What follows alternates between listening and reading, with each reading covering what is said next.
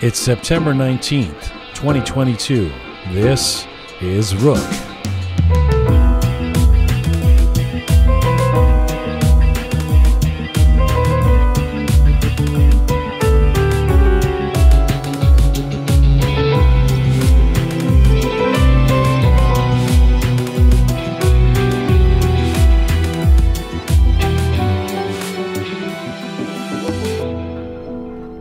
Well, hi there. Welcome to episode number 200 of Roqe and a special edition of our program. I'm Jian. Good to be with you. And I really hope you are keeping well wherever you are tuning in from around the world. Hello to you from Toronto, from Canada. Salam Dustan Aziz, Dur Bashama. This week we're about to do a show here that we did not intend to be recording. In fact, we had a stellar lineup of guests planned for today. The great lifestyle guru Mona Vand and the classical piano star Shaqaiq Nosrati in Germany, a new regular segment with a famous Iranian broadcaster, and we were going to do a celebration of this 200th show. And, well, we have postponed all of that for now because as a team we really didn't feel like we could move ahead with a program that did not recognize and reflect what has been happening in Iran and for Iranians around the world for the last few days. Rest in peace, Mahsa Amini. So this is a special edition of Roqe. In the next couple of hours, we're going to bring on voices from across the Iranian diaspora reacting to the death of an innocent young woman killed in detention in Tehran just a few days ago. We're going to go to journalist Mohammad Manzarpour in Washington, then broadcaster Maral Mohammadi in London in the UK, actress and model Mandana Karimi in Paris, cartoonist and activist Nikahang Kowsar will join us from DC, fashion blogger and influencer Bahar Eslami is in Vancouver. She'll be with us. Documentarian and researcher Dorreh Khatibi-Hill is in Yorkshire, UK. She'll be with us. And finally, singer and dancer Saba Zameni in Toronto. And we are certainly grateful that all of these folks are taking the time to lend their voices to this moment. I'm joined by Smart Pega in the studio. Hello. Hello. And Groovy Shaya. Hi. Hi, Azam. Hi. Pretty weird few days. Oh, yeah, big time, yeah. So, you know, we've actually been talking the last few days. What can we possibly do? What can we add to this conversation? How can we do something given the current situation, which of course is blowing up in Iran as we speak? Yes, yeah. And there's certainly a lot of anger and heartbreak around the world, including amongst our team. Actually, I've never seen this kind of solidarity among people. It's really amazing. People are certainly unified in their anger. Yes. That's for sure. Yes. Definitely. Yes. Yeah. So let me do if you've been entirely out of the loop, let me set the stage for what we are talking about. Many in the global Iranian community are once again mourning the loss of another one of our own, not to mention the outcry and protests that are happening in the streets currently in Iran, as I say. A 22-year-old Iranian woman was pronounced dead last Friday after being detained by the Iranian morality police, also known as the Gasht-e-Irshad. And for those who are unfamiliar, Gasht-e-Irshad are currently the main agency tasked with enforcing Iran's Islamic code of conduct in public, which includes the hijab and dress code mandates. And these guys are empowered to impose fines and arrest members of the public, and agents are often undercover and target popular destinations within cities across Iran. And the Gasht-e-Irshad, or morality police, are believed to draw many of their personnel from the Basij, which of course is a hardline paramilitary unit. So what happened this time? Well, on Tuesday evening of last week, a young woman named Mahsa Amini, 22 years old, along with her family, who had traveled to Tehran from Iran's Kurdistan region simply as tourists, were stopped by a patrol of these morality police. Mahsa was singled out, and it was here that Mahsa's brother, Kiarash, I think is Kiarash, made every effort possible to intervene, but was ultimately told that his sister was being taken to the police station for an hour of what they call re-education. Presumably because her hijab or headscarf was not put on properly. Mahsa was then taken to a detention center, and within hours of arriving there, Mahsa was transferred to a hospital with symptoms similar to a concussion, and shortly after, this totally seemingly healthy young woman was in a coma and declared brain dead. Then on Friday, news broke that she had died in that hospital. And since then, Iranians inside Iran as well as around the world have been aghast, protesting this latest and most horrendous atrocity. Now, I should say the Greater Tehran police commander, a guy named Hossein Rahimi, said a few hours ago, the incident was unfortunate. That's his quote. And Iranian authorities are claiming she suddenly had a heart attack when she was in custody, because 22-year-olds are prone to having sudden heart attacks when they are otherwise fit and healthy and have no history of heart problems, according to her dad. The whole situation is outrageous. It's infuriating, and it's terribly sad. And so we scrapped our planned lineup and thought about what we can do, right? Yeah, that's right. I mean, what we can do, literally. Well, one thing, yeah, exactly. Other than feel helpless, one thing we thought we could do is, we're not really, this program doesn't have a political agenda. We talk about being non-political, non-partisan. We feel like we've got a real cultural imperative in terms of what we want to do, our mission and the diaspora. But this is about basic human rights, and we thought if we talk about this and bring on voices in English, there's a fair amount of conversation that's happening, certainly in social media and in Persian media about this, Persian Twitter and stuff. But unfortunately, in English, other than some celebrity tweets and a couple of articles here and there, in the BBC or whatever, there really it hasn't been, anywhere near a global story.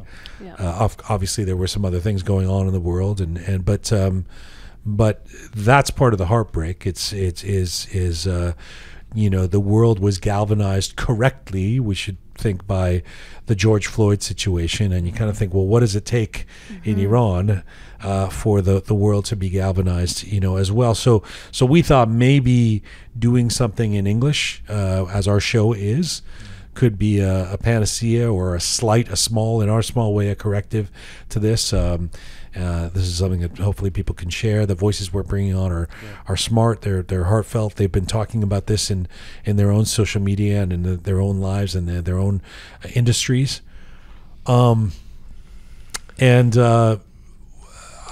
should start off by Pega, what have you been feeling the last few days?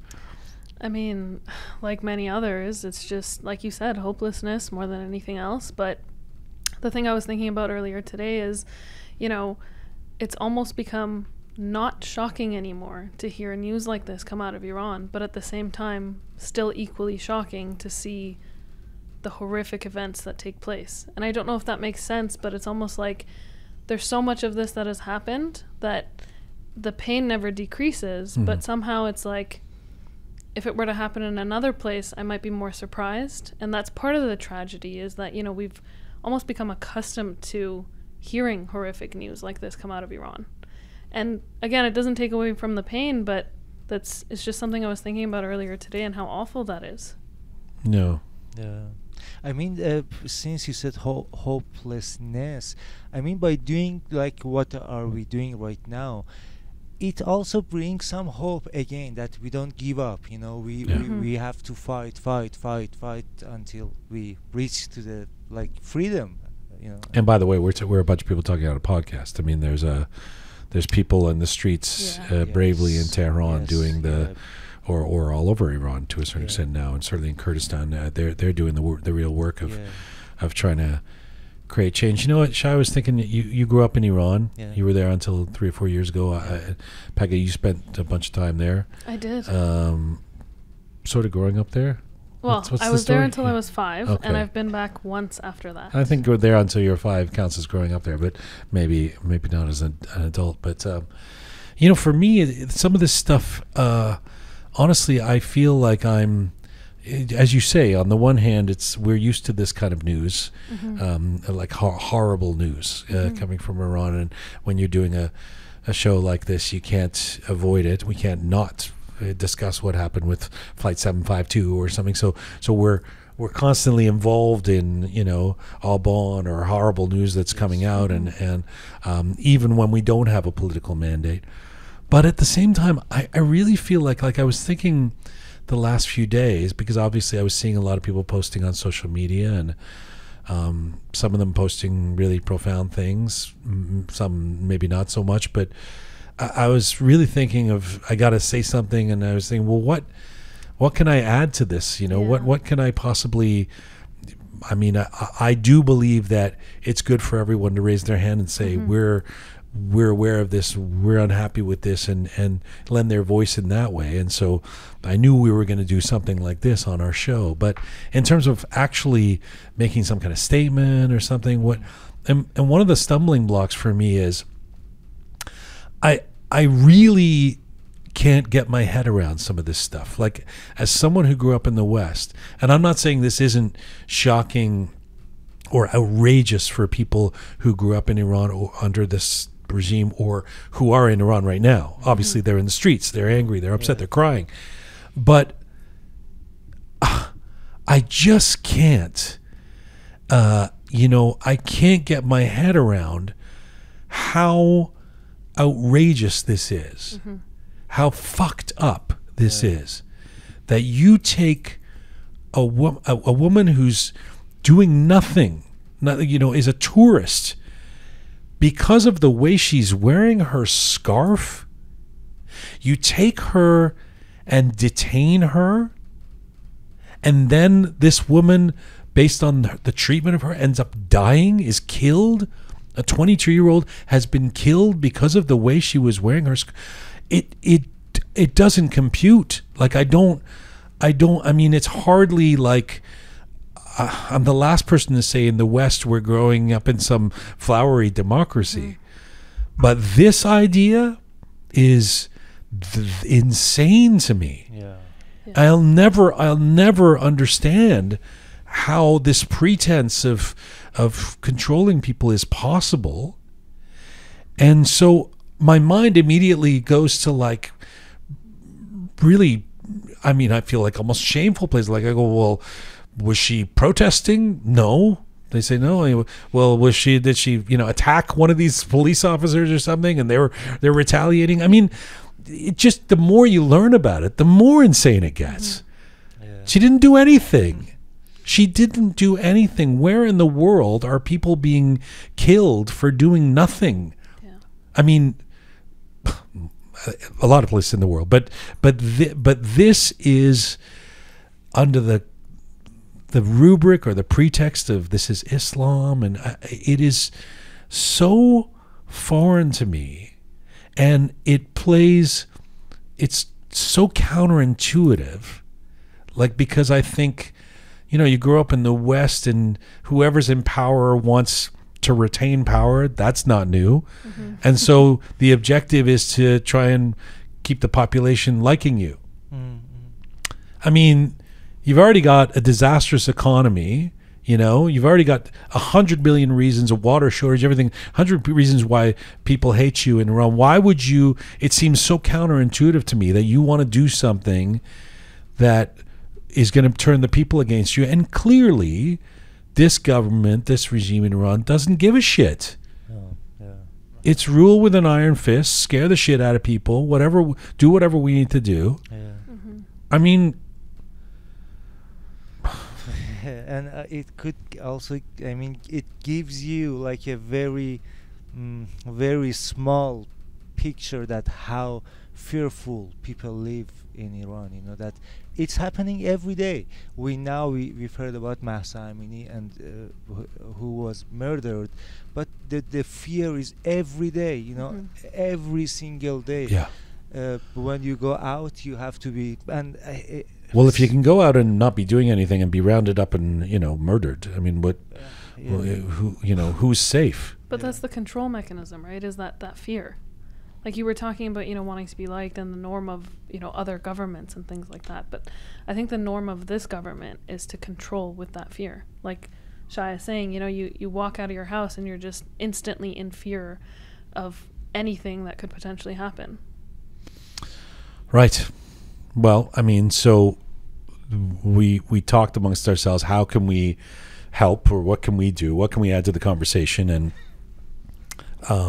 we certainly got some great guests coming on. I don't know if there is a perfect way to do this, and we can't, there's no point in us trying to replicate or compete with the breaking news coverage that I don't know, some of the TV outlets and Twitter folks can do.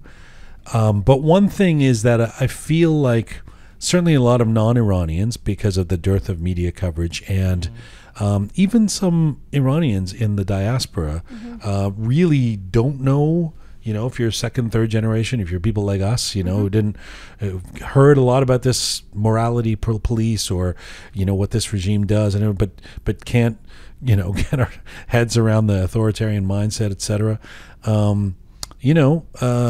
We thought we would try to provide some kind of primer for those who are less familiar with this situation. So my apologies up front to people who have been reading about this voraciously and who are steeped in all of the details.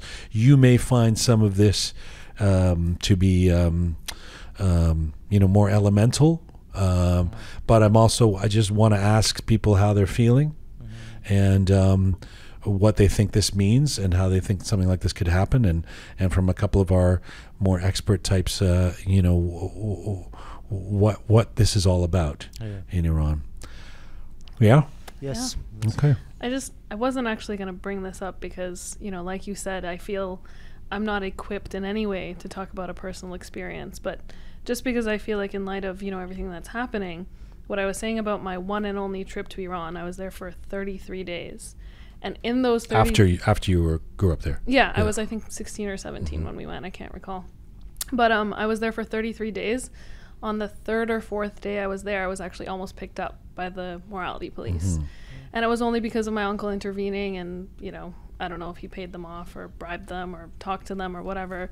But we left immediately from where we were. And it was, thinking back on that now, I mean, I don't think I realized the scope of things while it was happening, especially because I got lucky and we left and nothing really happened. But, in the context of something like this, you think about how extremely, horrible that could have been, what could have happened. And, reading all of these posts and looking at Twitter and seeing these photos, even as someone who only had a minor experience with something like that, it's awful. Yeah. Yeah, and I know, Shaya, it may not be because you were wearing your hijab the wrong way, but you or whatever, the excuses are for the morality police used to round up women, but you have experienced other versions of this. I experienced when I was going out with, for example, my girlfriend, and they picked her. It is scary, that you have to go. ولش کن این کاری نکرده درست میکنه and so try and talk your way out of it. And then you get traumatized and you don't go out. Simply you prefer to stay home and all right. And to be on the other end of that too, I keep thinking of this as the women who are targeted, but just even hearing Shaya say that and referring back to my experience of my uncle being there, what you experience is just as equally awful. Yeah, and they beat you, and it's. Yeah, they're animals. Sorry for my language. Please never use the word animals. Oh yeah, it's terrible language.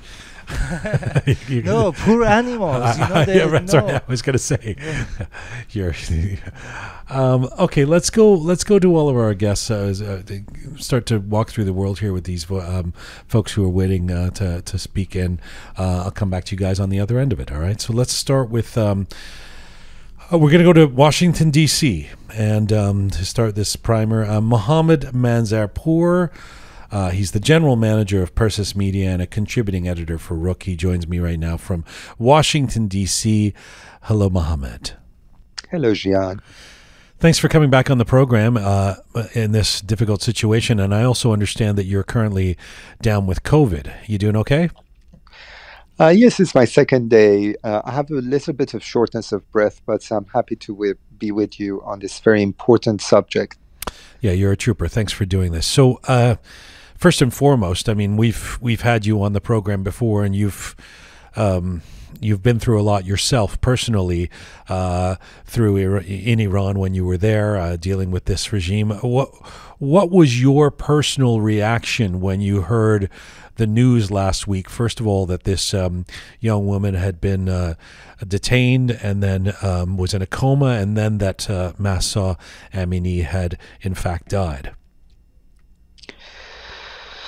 Well, naturally, I think anyone who is, who has any element of humanity in them would feel deep sorrow and anger towards what's happened to Mahsa. This was a very young lady who came to the capital for an excursion with her brother, and from the videos released by the police itself in Iran, her dress, her appearance was even above and beyond the standard of what is called acceptable hijab in Iran, but yet she was targeted by the so-called morality, I call them the immorality police. Right. And she died within a matter of 2 hours from detention. So I feel a lot of resentment and hate and anger and, something which sticks in your throat and you don't know what to do with it, basically. I think many Iranians feel the same. As I was saying in the introduction of this little special that we've created,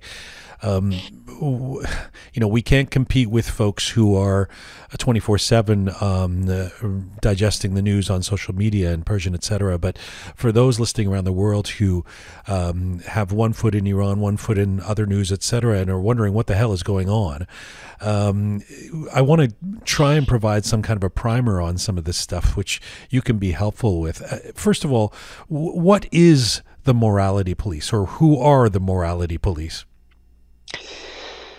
Well, basically, this morality police, or Gasht Ershad, so-called, is the latest incarnation of a series of organizations or thugs being organized across the country since the early days of the revolution to primarily suppress the younger people in society, and especially women.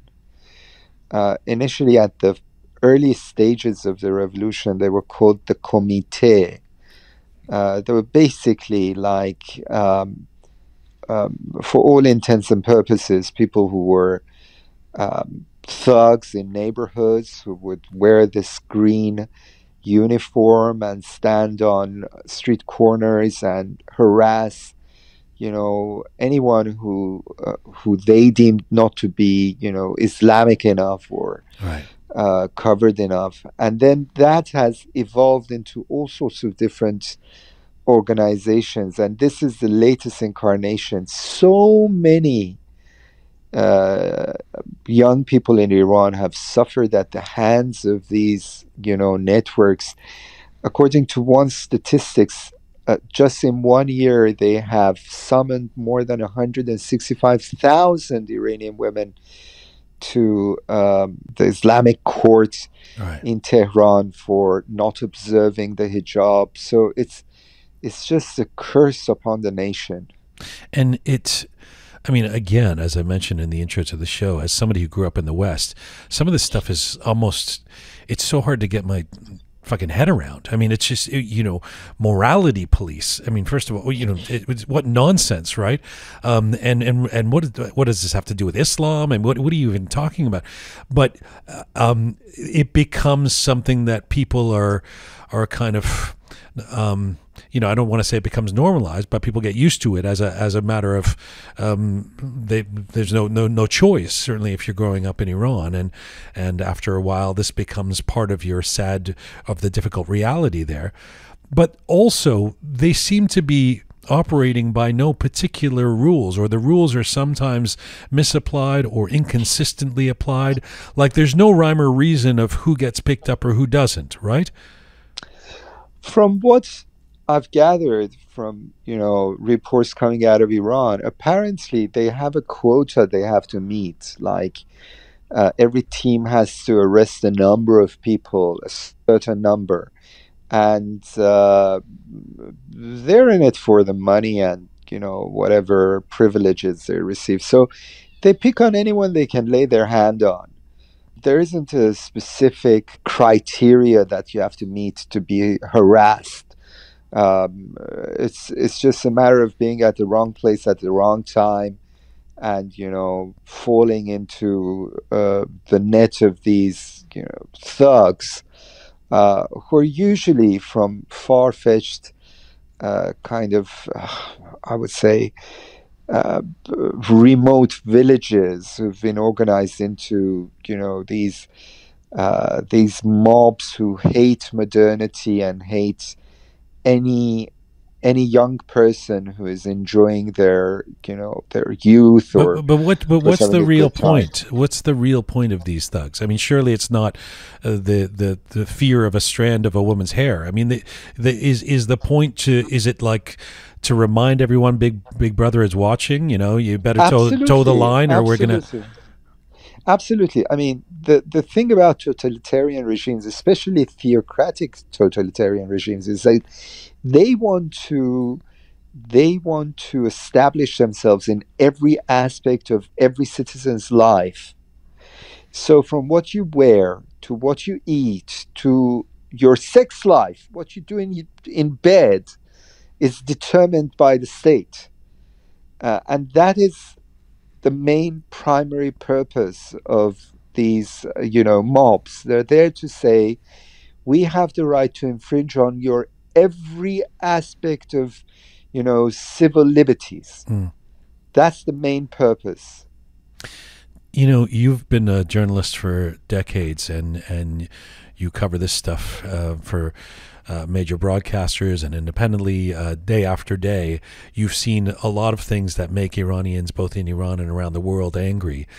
This seems like one of those moments that's much bigger than the reaction we normally see to atrocities or difficult news coming out of Iran. Why do you believe Mahsa's death in detention, not the first in Iran, probably not the last, has caused such an outcry? I think because it could be kind of compared to the last straw which broke the camel's back. Iranians in general are suffering, from rampant inflation, from all sorts of social, kind of crises. There is a water shortage crisis in major parts of the country. There is mismanagement of the healthcare service. There is constant repression and oppression of the people.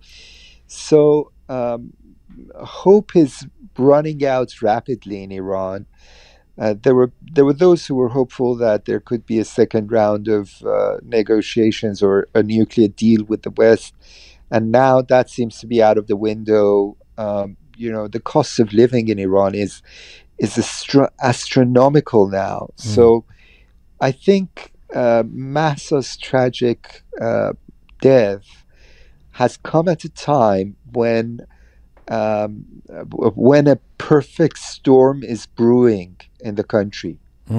So it has provided a reason for people to basically rise up and, you know, to voice their anger and their frustration, I think.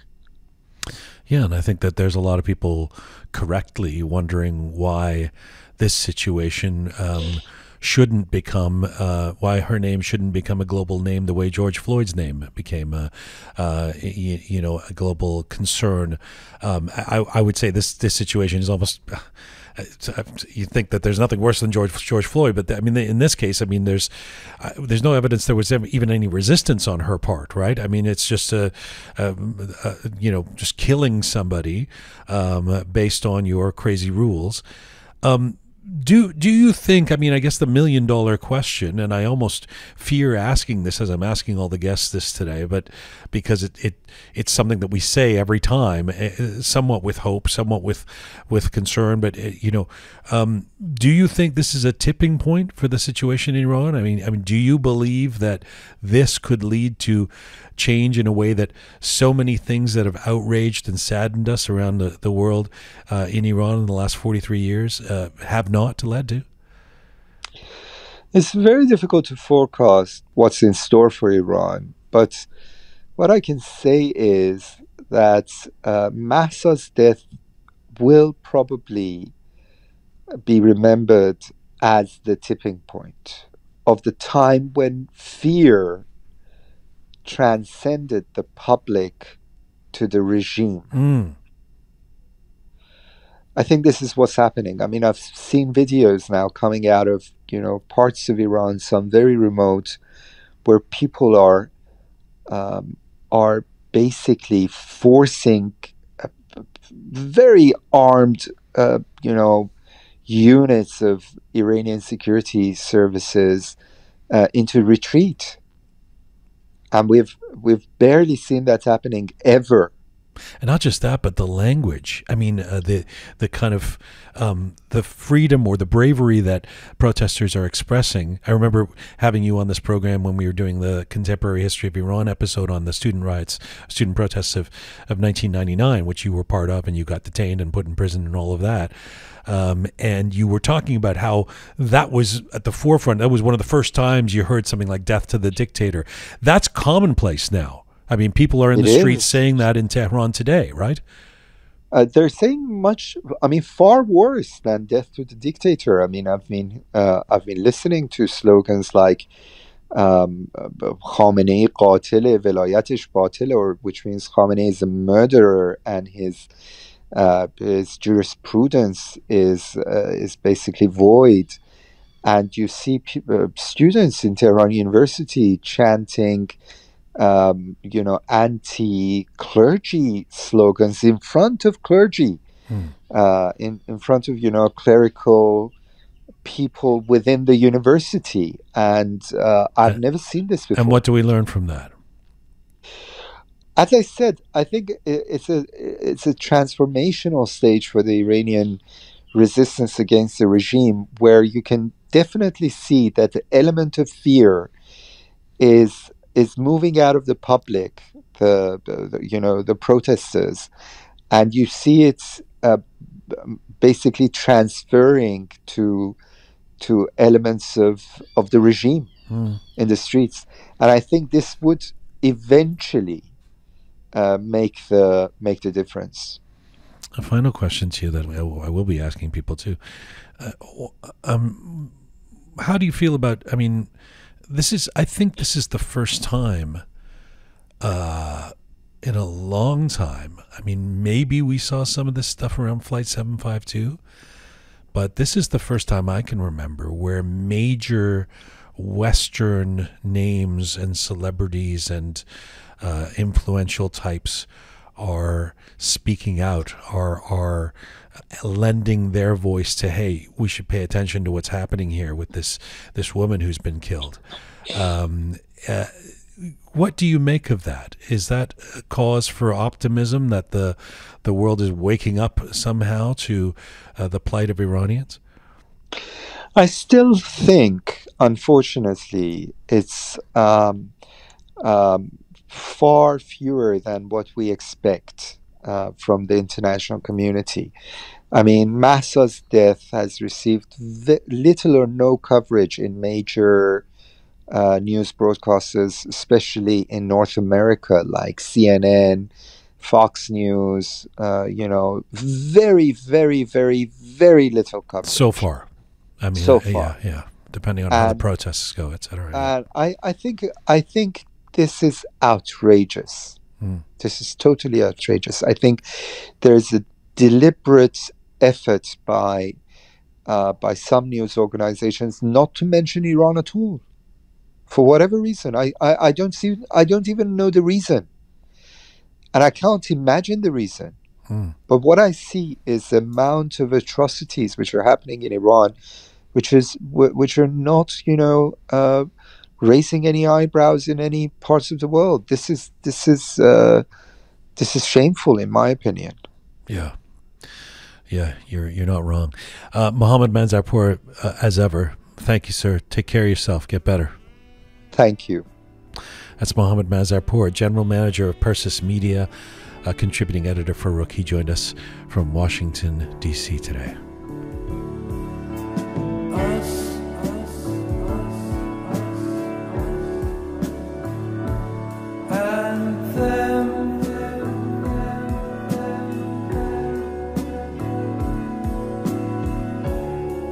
And after all, we're only ordinary men.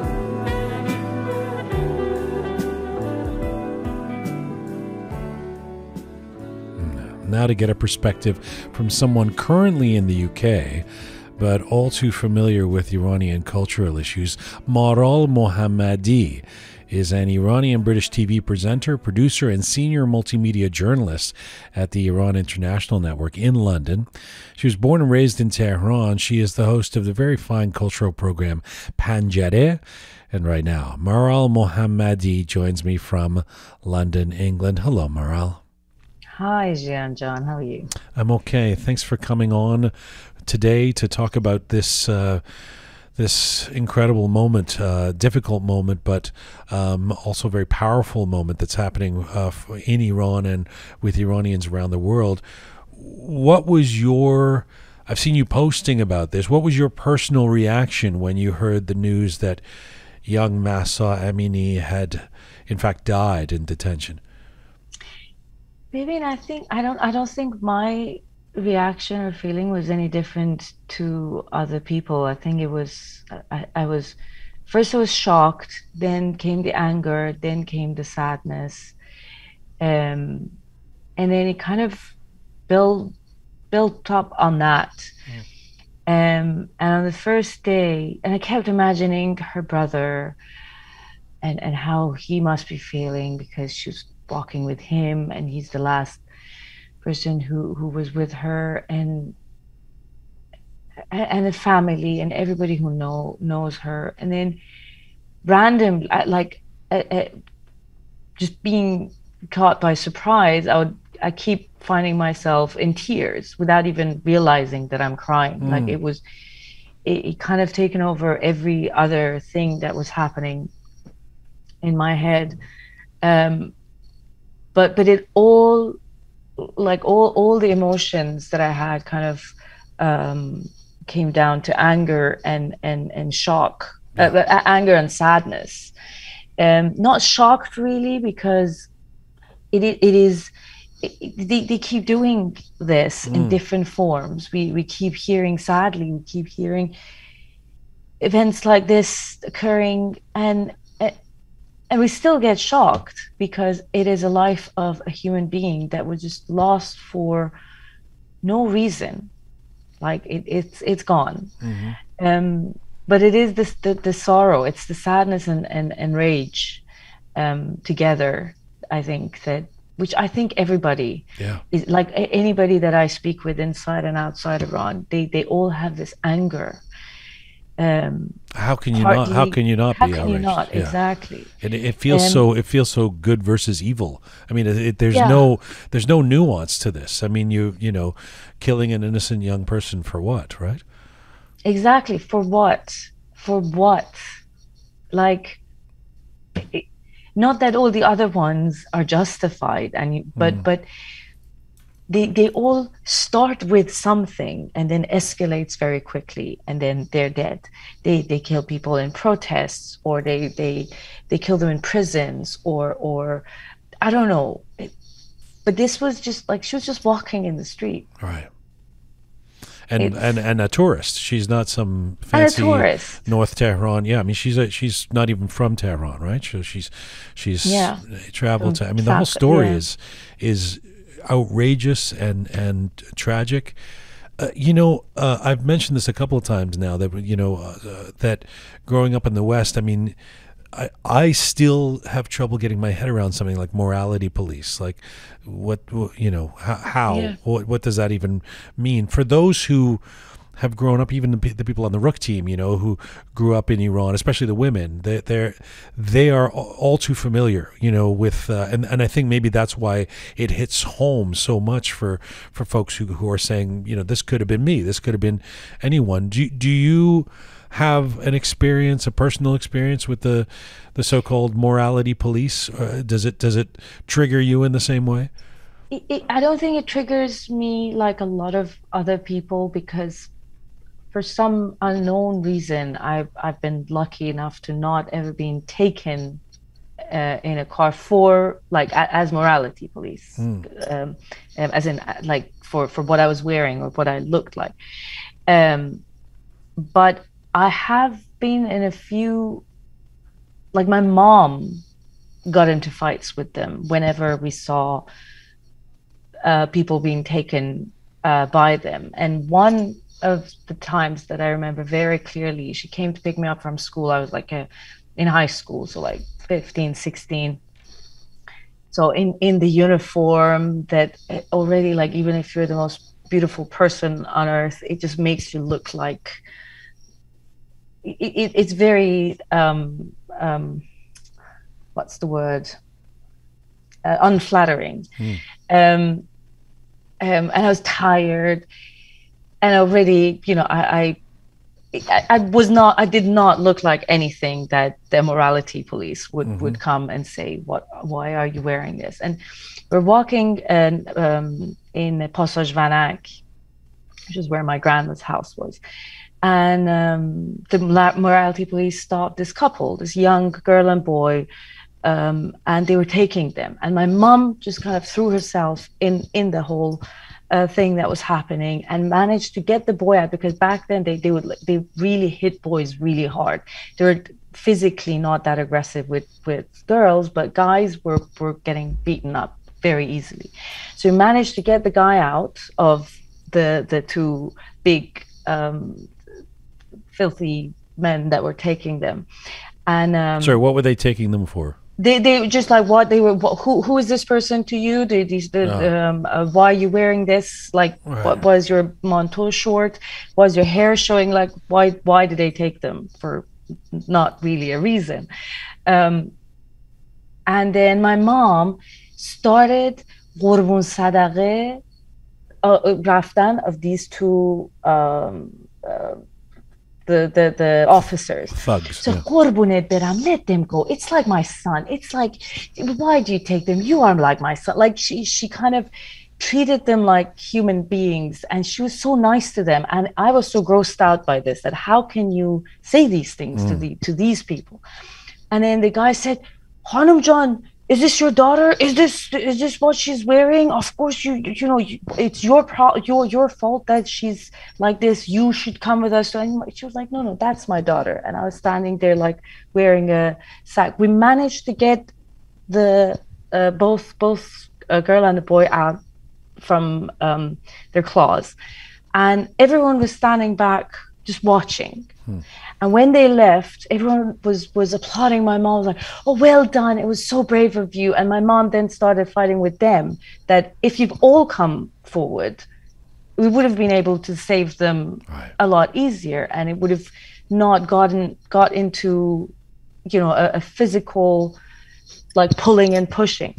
But luckily I don't even know why and although how, it's scary to come forward, right? I mean, yes. this is something that folks are dealing with right now. I've spoken to a couple of people I know in Iran of whether they want to even go on the streets or join the protests, because, and it's incredibly brave, those who are doing the protesting, because you don't know who's going to get picked up, what's going to happen to them if they get picked up. And this system of indoctrinated fear is, which is of course the hallmark of authoritarian regimes, we're always told, it seems to be exactly what the morality police idea is about, right? Just scaring the shit out of everybody so that you can control them. And it is now, I mean, until now, people would think that if I go forward to stop them from taking someone, they might also take me as well. But now it is the fear that they might kill me, because they took this young woman for what she was wearing, and her corpse came out of their building. So anybody going out, anybody doing anything to stop them taking people, do a very, very brave thing. It's not something that I can tell people that, oh, you know, next time you see someone, you have to go and stop them. It is a scary thing. And anybody who does it, I applaud them standing. But that's the only thing that I feel you can do, because if you don't, it's very, very likely that the next person that they kill could be you. Like it's not like when they kill you in a situation like this, you can keep telling yourself that, oh no, I don't do anything political. I stay quiet. I don't do any protest. I don't post anything political. I try to stay in my lane and safe. So nothing will happen to me. But you do go outside. You do walk in the streets. And now this might happen to you. Walking down the street is a liability. I mean, but if the intention of the regime is to quell dissent, it certainly isn't working this time. Why do you believe Mahsa's death in detention, again, not the first in Iran, probably not the last, why is this causing such an outcry? Why is this affecting the world so powerfully? I think for this exact reason, that she was doing nothing. She wasn't even walking next to a protest. She was a tourist in a city, and what she's wearing, not that I think if she was wearing something revealing, this would have been justified. Right. But they didn't even have to, based on their rules, she wasn't doing anything wrong either. She's wearing this long black thing over her clothes, black shawl, like even to their books, based on their rules, she wasn't doing anything wrong. She wasn't wearing anything that required them that would make them want to take her away. So this makes people feel like nobody is safe. There's nothing you can do that can keep you safe. This could, like, everybody who've heard this story have thought that this really could have been me or my sister. When you see all the outcry in social media, when you see the protests that are happening right now inside Iran, what do you think? Do you feel like this is some kind of inflection point? Anybody that I've spoken with inside Iran, and all the videos that I've seen, and all the interviews that people have done on news channels, it does feel a bit different. It feels like I don't know what might come from this, but it does feel like one of the things that we'll remember. Like, we will always remember Aban. We will always remember the flight. This is one of those ones. We'll always remember Navid. There are certain, but these are not the only people. Not that all the other ones were less important. Right. But they I don't know, each of them have a specific thing about them that makes them like a something point. What do you call, what's the word? A tipping point, or a yes, yes. I don't know what might come from it. Who knows? Maybe because they actually want to, like, something might happen to hijab, to compulsory hijab. I don't know what will come from this, but I do think I do feel like it is different to the some of the other ones. It is the whole thing is so tragic for so many different reasons. Yeah. It's weird being in the diaspora too, because there's still an element to this. There's still a little part of me that thinks, I hate the idea that Western people see something like this and think this is the way Iranians are. They kill, but it really feels like something that needs to move beyond the global Iranian community. That needs to be. But so you think that it isn't? You think this is not what's happening? I mean, it is true. It is happening. What's happening? As in, us being worried that the West sees Iranians being treated like this. No. I'm not worried about I want them to see. Exactly. I'm always defensive about somebody in the West thinking this is something in our DNA, as opposed to a regime that most Iranians around the world want to get rid of. It's that double-edged sword of hearing things and going, you having a sort of a racist view of Iran, that this is what this is the way these people are. That's the thing that I get defensive about. And yet, how could we hide this from the world? I mean, this is like this needs to be talked about. Yeah, and the thing is, one good thing that I feel like I hear and see amongst the people that I live, like the Westerners that I encounter or speak to about things like this, is that it is a bit more clear now. The message has been out that the government and the people are not exactly the same. Yeah.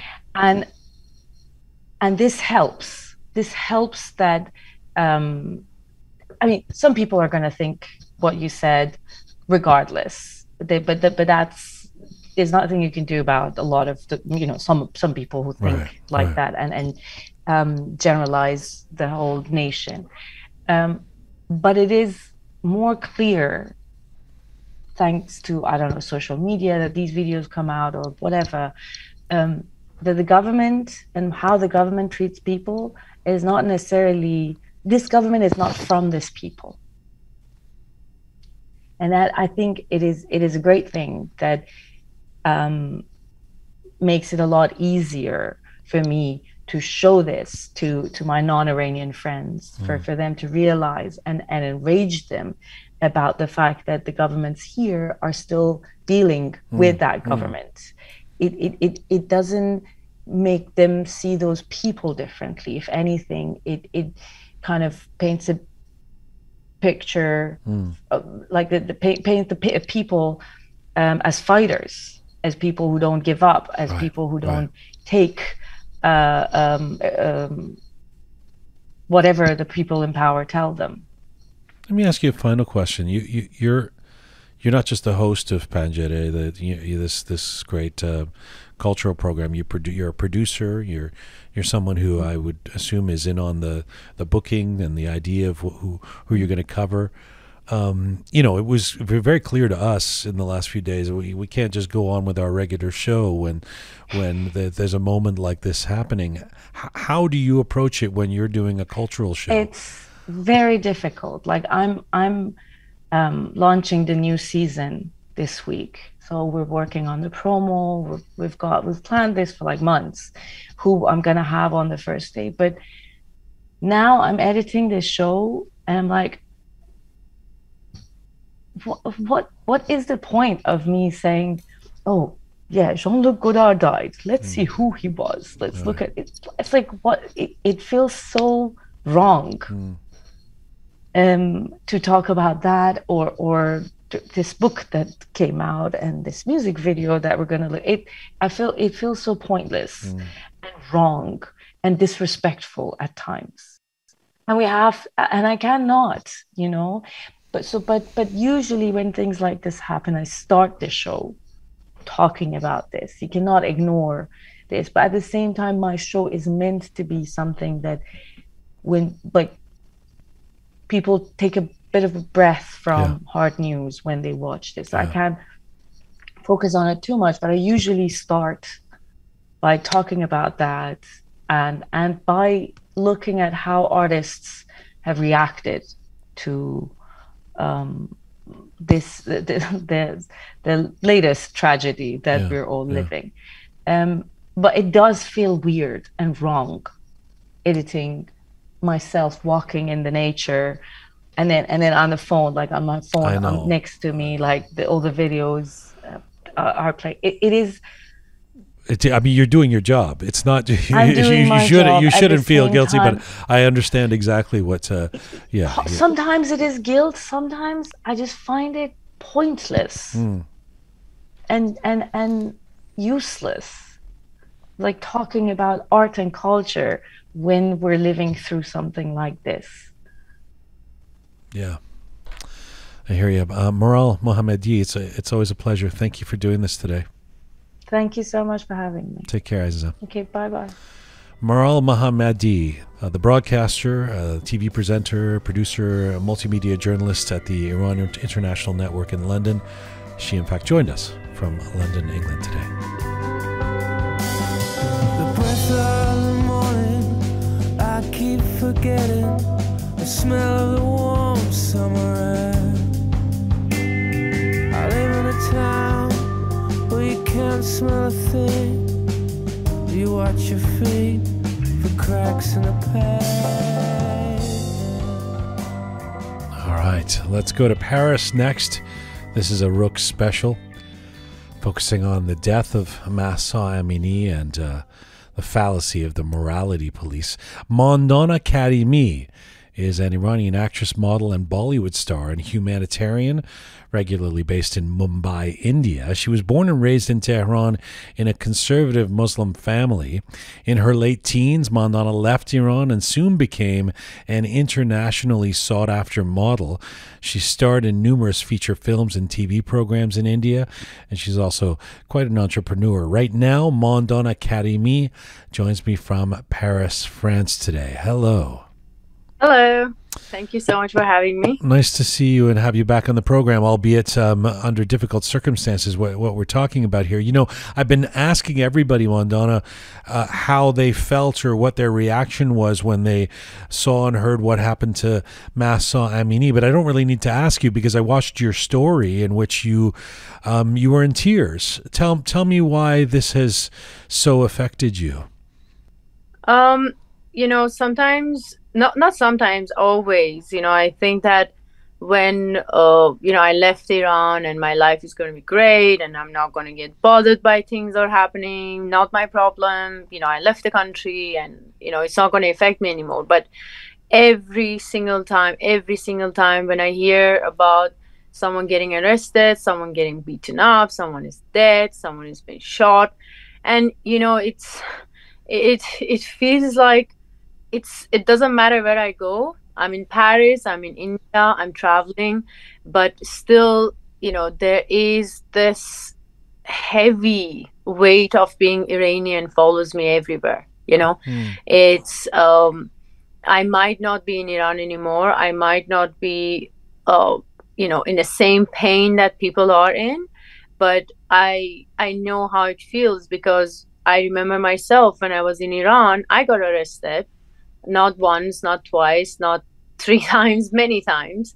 I used to live in a fear of if I'm going out, something is going to happen.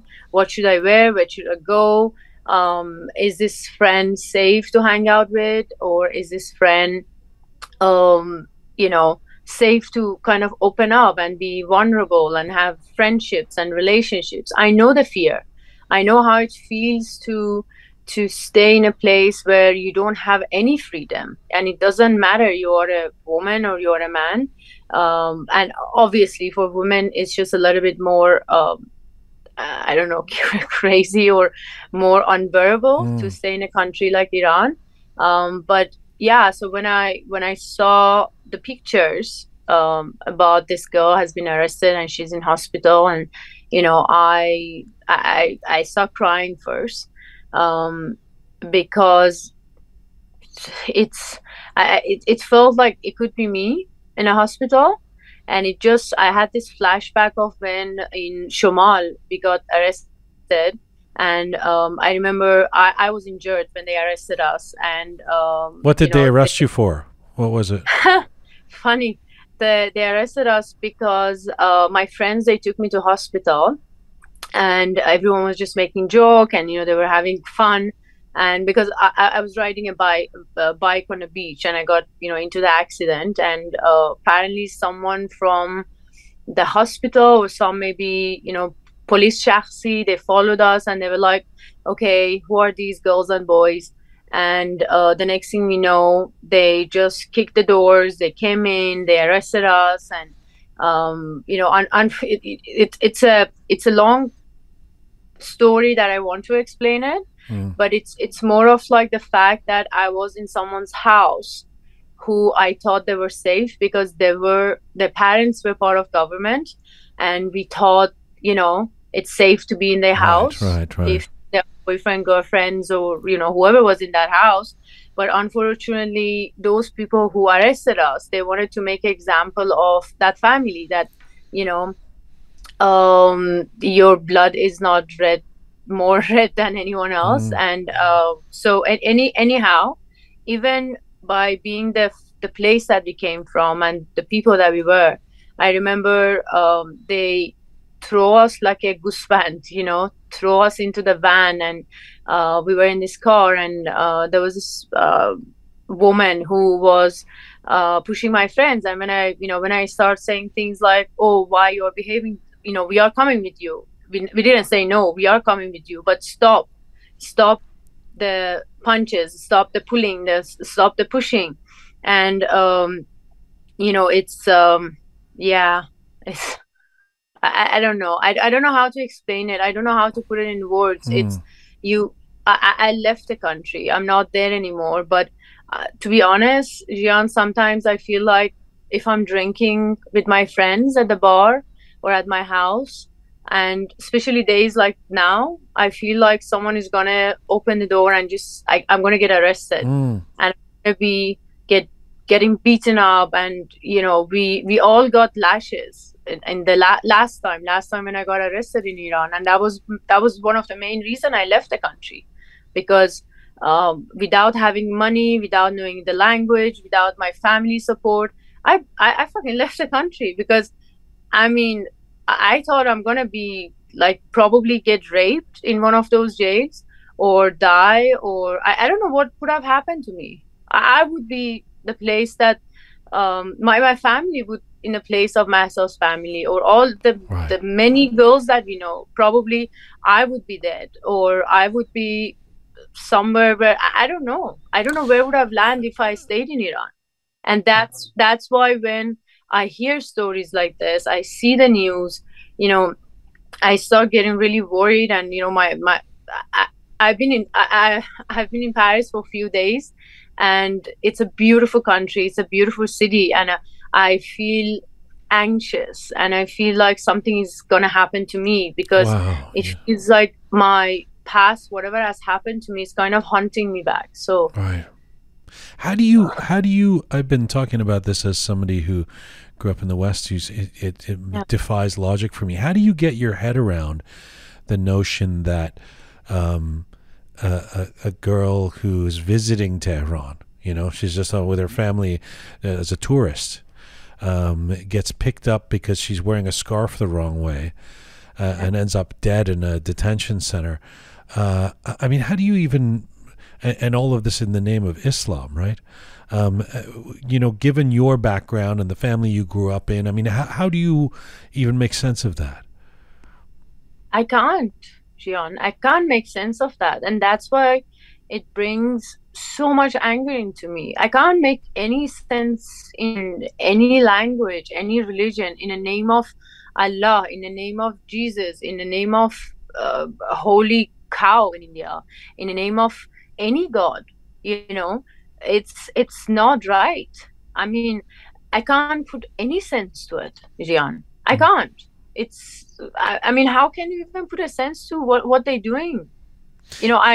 I don't care about the whole fact of what government is doing and what's our situation in the country, and we are such a young country and we have so many problems. And life is so difficult, and I can't even understand why someone's scarf, someone who has come to the city and to visit her family, and suddenly her scarf was, I don't know, probably you could see a lot of her hair, and how that's bothering anyone. Forget the Iranians. It's like tomorrow I'm gonna, I don't know, not like some wine, and the guy in a restaurant is gonna just murder me because I didn't like the wine. I mean, you can't put any sense to it. Why do you think this? I mean, as you've said, these kind of atrocities are not new in Iran, and you've lived it. Why do you think this event has affected people so much? Why do you think this event is capturing the attention of celebrities around the world and has lit up social media in the way it has? I think, Jian, it's not this incident. We've, as Iranians, people who are living in Iran and who are like outside of Iran, we've gone through so much. It's like that level of you had it enough. There is like a small little thing, and then another situation, and it reached a point that people are like, dude, just let us be. I want to breathe. Throwing my hair in the air, in what world you're living, that is going to be a crime, that I'm going to affect your politics and affect your Islam and affect all the bullshit that you're believing in. People had it enough. A few months ago, a year and a half ago was the airplane, right? A lot of people, they lost their family. A lot of people lost their families to the Aban situation. And a lot of families, they've lost their children by they were walking outside, and someone didn't like the way they look or the way they were wearing the hijab or scarf, and they died and they got shot, and people had it enough. And I think the reason Mahsa's situation is so important, because it's kind of, for me at least, it just says that enough is enough. How many Mahsa we have to lose? How many Mahsas have to lose it? She was 23 years old. I mean, 22 actually. Yes. She just started her life probably. She wanted, from the pictures that I've seen, she looks so young. I mean, she is so young. She lost her life for what? For a scarf?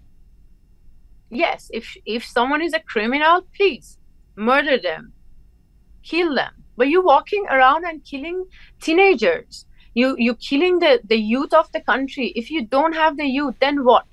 So technically, you don't bloody care about the youth. You don't bloody care about the people. You're just walking around and murdering the youth of your country. And I think Mahsa's, incident has made a lot of people and men realize that, listen, enough is enough. We had it. And thank God, for the existence of social media and, few channels from Iran where they're carrying all these news and the pictures comes out. Probably, Jian, 15 years ago or 10 years ago, maybe there were more, like 1,000 of Mahsa. That's a good point. But we didn't know. Yeah. But we didn't know. The power of social media, the power of the fact that someone is doing something wrong and someone takes the phone out and films those motherfuckers who are murdering people.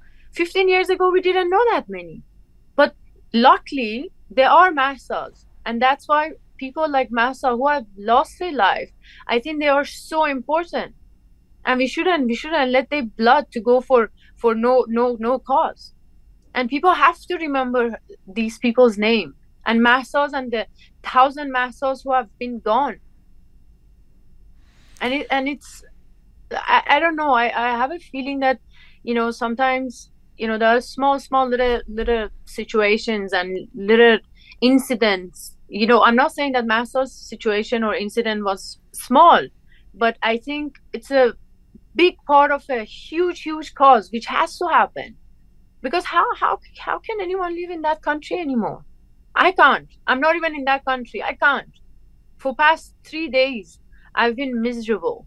I'm talking to friends and family in Iran, and everyone is miserable. And it's not about, I don't know, it's not about the money anymore. It's not about how expensive that country is. It's not about how we don't have jobs. The COVID situation, it destroyed so many lives because the government cannot handle anything. And on top of everything, on top of the tough life that we have, they're going around and murdering kids just because you're not wearing your scarf. That doesn't make any sense. It doesn't make any sense. And I think it's a beginning of something bigger happening in our country. Mandana Karimi, I always appreciate you coming on. It's really, I appreciate seeing you. I appreciate your words. Thank you for taking the time. I know it's late in Paris. Thank you. Thanks, Jian, for having me, and it was lovely talking to you. Bye-bye. Sorry, I was really angry. No, it's your... I hope you don't mind my words. No, thank you. Thank you for your letting your feelings go. Appreciate it. Bye-bye. Thank you so much, Jian. Bye-bye. Paranoia is in bloom. The transmissions will resume. I try to keep us all down and hope that we will never see the truth around. Another promise, another scene, a package like to keep us trapped in greed. All green belts wrapped around our minds, and endless red tape to keep the truth confined. This is a Roqe special. My next guest is a distinguished Iranian-Canadian cartoonist, journalist, and blogger. And many people will recognize Nikahang Kowsar for his regular presence on BBC Persian, Iran International, Radio Farda, and a lot of other networks. Nikahang also runs a website called abanganiran.org, which specializes in covering Iran's water crisis. And right now, Nikahang Kowsar joins me from Washington, D.C. Hello, sir. Hi, Jian. Nice to have you back on the program. Difficult circumstances. I've been following you on Twitter and in social media. You've been posting a lot about in your feed about the protests that are growing inside Iran as a reaction to this horrific death of Mahsa Amini. Does this feel different, Nikahang, this time in terms of the tenacity and tenor of these protests and the regime's reaction? Is this some kind of inflection point? First of all, I think that it's a very sad situation to see somebody that age-wise could be my own child had to face those sad experiences and lost her life. So for me and my generation, it's a very, very sad point. Yeah. On the other hand, not that I'm saying that I was waiting for this to happen. No, I never want something like this to happen. But when you have a disastrous governance and people have lost so many things through the years, they reach a point that they have nothing else to lose.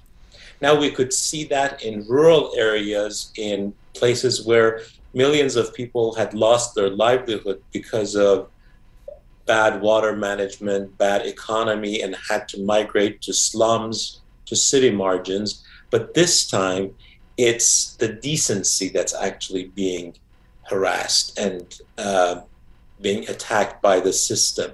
And many people from different walks of life who didn't feel to support the people in the past are now on the streets. What do you mean? What do you mean by that? It's a decency that's being attacked. Look, Mahsa had not done anything Right. to deserve even a slap on the wrist. Right. And she was murdered by this system. For what reason? Practicing her rights? She was a lively girl. She wanted to breathe. She wanted to possibly raise a family one day. And now people are seeing the future of their own children in what happened to her.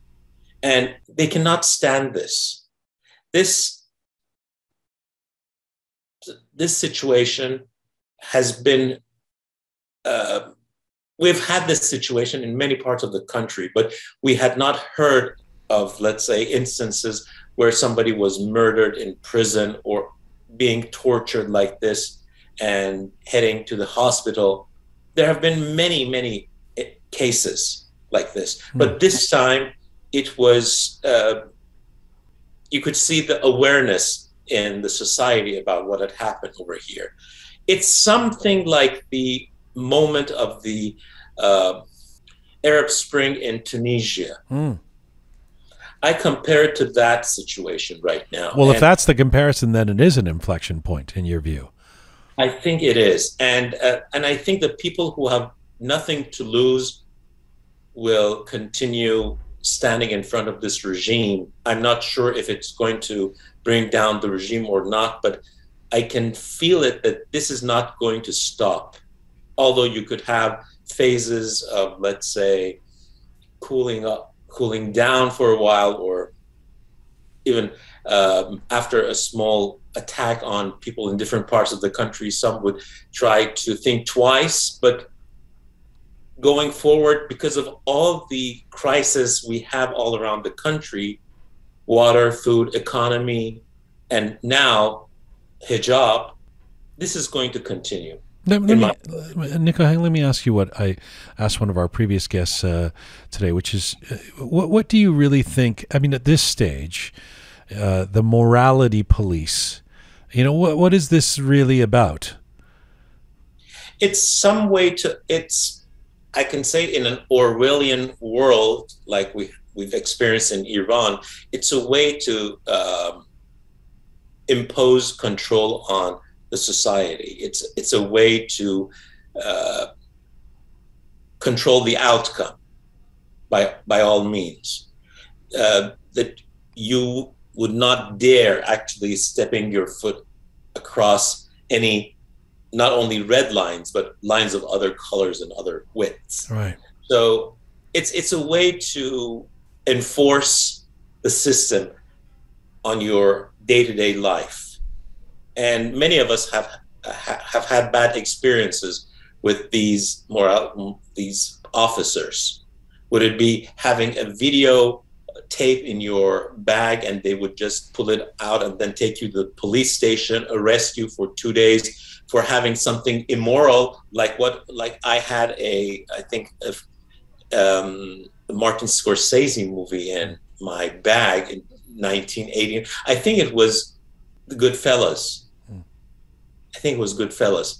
And I had to actually pay bribe to one of these officers to get out of the police station. And there have been many instances. You couldn't go to a party, you couldn't be with your friend. And where did that, what so-called morality take us? You have a society that people do not trust the system. And now that one of the children of our lovely homeland has been murdered, and she was born under this system. That means she was 22. Yeah. Then she was possibly born in 2001, 20-something years after the revolution. Yeah. So she hadn't experienced anything beyond that. And she was murdered by the system that had controlled her. So it's sad. Yeah, I mean, it's also the way this again, I think one of the reasons why it's so fucked up for me is that I try to look for some kind of logic or consistency in this where there really isn't. You have to kind of impose, you have to kind of adopt some kind of authoritarian mindset to understand what's happening, which frankly, not that it's any rose-colored society here, but growing up in the West, it's really hard to get my head into that mindset. And the fact that these laws, so-called laws, are applied so inconsistently, is that kind of part of the point? That you scare the shit out of people because they don't ever really know when you're going to get picked up and for what. Look, if you just monitor the situation around election time in Iran, they're so soft on hijab, on scarves. Many girls actually, you could see their hair, they don't obey the dress code, and the system is okay with it. But then when time passes by, things change, and you see the strict manner of the police, IRGC, and others, Basij, and it seems that to save the system, they can bend a little bit once in a while, mm-hmm. and then you go back to square one, where you don't give anybody any permission. One thing that makes me sad, really, because we're talking to also a number of Iranian Canadians mm-hmm. right now, mm-hmm. is, look, we have so many people who have double lives. It seems that they're amphibians. We have the ones who actually have lots of interest and money in Iran, mm-hmm. and then do some currency exchange and come to Canada, enjoy freedom in Canada, but they also worry for their interests in Iran. And they don't want the system to change. And these people are the ones, I'm not just talking right now about Iranian Canadians, but also Iranians in different countries, Sure. that they talk to their governments, to somehow support this regime in a way. They want the nuclear deal to help them actually have business from their new homes with Iran. And the big problem is that these amphibians are the ones that are helping the system. And we have so many of those amphibians in Canada, in North America, as lobbyists, as activists, as whatever you can call them. And they're not helping democratize Iran. And they're against democracy, I believe. And many of them are silent today. Again, when I try and look for logic in this, I know it actually frustrates people. It's like, enough with the trying to find logic with this regime. It's the same question I would ask after Alban or Navid Afghari, or how does it help you to kill people? Logically, it seems counterintuitive that a government, that a regime that is already dealing with inflation and the water crisis all about, and dissent on all kinds of levels from a population that is clearly unhappy.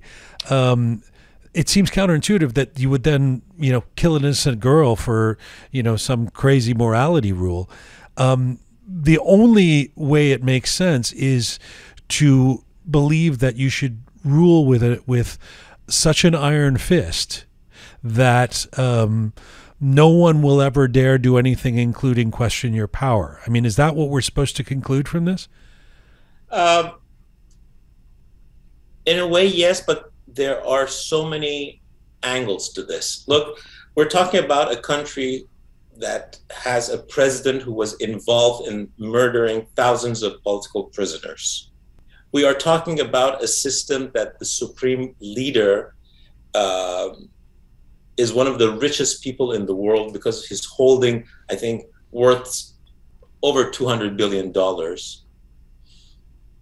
You can check Reuters' story a few years ago about the holding that Ayatollah Khamenei is actually overshadowing it. You have a system that many of its officials have double lives. They're ruling the country. They're investing in the West, and many of them, unfortunately, live in British Columbia and Ontario, their families actually. And that's a sad point. There's no Magnitsky Act working here. And it knows that it has no limits in oppressing people, but it needs a face to tell the Western societies that, oh, we are a democratic system. People go to the polls and vote. The president is elected, not selected. And knows how to play with the minds of people in the West. And they have their own stooges, I believe, in the media, unfortunately. And when you look back and see what has happened in the last 40 years, how they were empowered, how they were able to oppress different parts of the society, it's unbelievable. Now, one important fact I should just mention. Mahsa Amini comes from a Kurdish background. And the Kurds have been oppressed by the system. Yep. Ethnically and also based on their religion, because many of them are not Shiites. So they are fed up. And when this innocent girl was murdered like this, I believe they're not going to stop fighting. I heard just a few minutes ago that 4 people were shot dead in the town of Divandare in Kurdistan, in Iranian Kurdistan. This is not going to stop. The Kurdish people who are, and those who are protesting in Kurdistan seem particularly brave and fearless in terms of being out there, throwing themselves at this in an effort to bring attention and try to create change. But it is something that we're also seeing.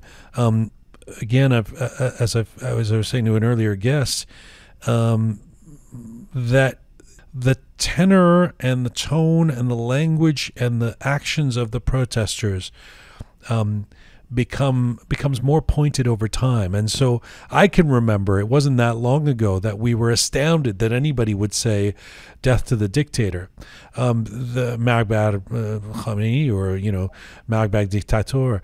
That seems commonplace now. That seems like that's the thing you say at protests. And I mean, based on the videos we're seeing coming out of Iran. Tell me what you conclude from that. Look, one thing is that they know the guy is old and too old and is ill. And another point is that they don't want a continuation of this system. That means if he dies, we're okay with another SOB going to come and rule us, or another Napoleon of the animal farm. We don't want another pig ruling us. So one thing, it's a message also to Mojtaba Khamenei, the son of Khamenei, and all the IRGC generals that, look, enough is enough. I'm not sure that this would turn into a regime change moment, but I hope it does, 1. 2, you can see the cracks in the wall. You can clearly see the cracks in the wall if you're paying attention. And because Iran is in a bad financial and economical and environmental situation, they cannot sustain themselves. So there are 2 points. 1, we know that I believe that they're going to fall. But 2, people on this side of the border have to be ready to help those inside the country. And that's my important point. And I think that we have to reach this unity to be able to assist those inside the country and put our differences aside. That's more important. And Mahsa is the daughter of all of us, the sister of all of us. And this is the difference that I feel that this movement has from the Green movement, that a part of the system wanted to be in power and push Khamenei out, possibly, but he was also a stooge of Ayatollah Khomeini, involved in a lot of stuff. This is different. This is the people's movement, not the political group's movement. And I hate to see some want to take advantage of this for their own ambitions and leadership, whatever you call it. What we can do is to assist people. And I think we're trying to do this. What you're doing is going to help by spreading the word. Nikahang Kowsar, I really appreciate you taking the time today and coming on this this special program. I appreciate it. My pleasure. Bye-bye. Thank you. You take care.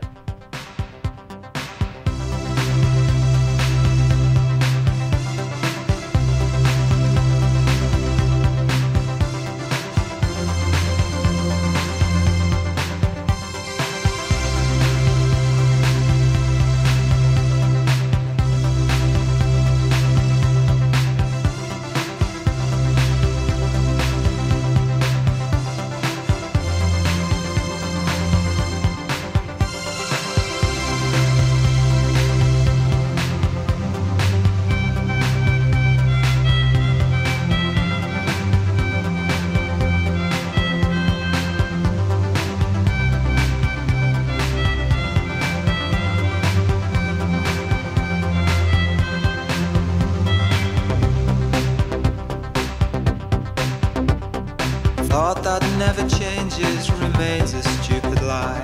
It's never been quite the same. No hearing or breathing, no movement, no color, just silence.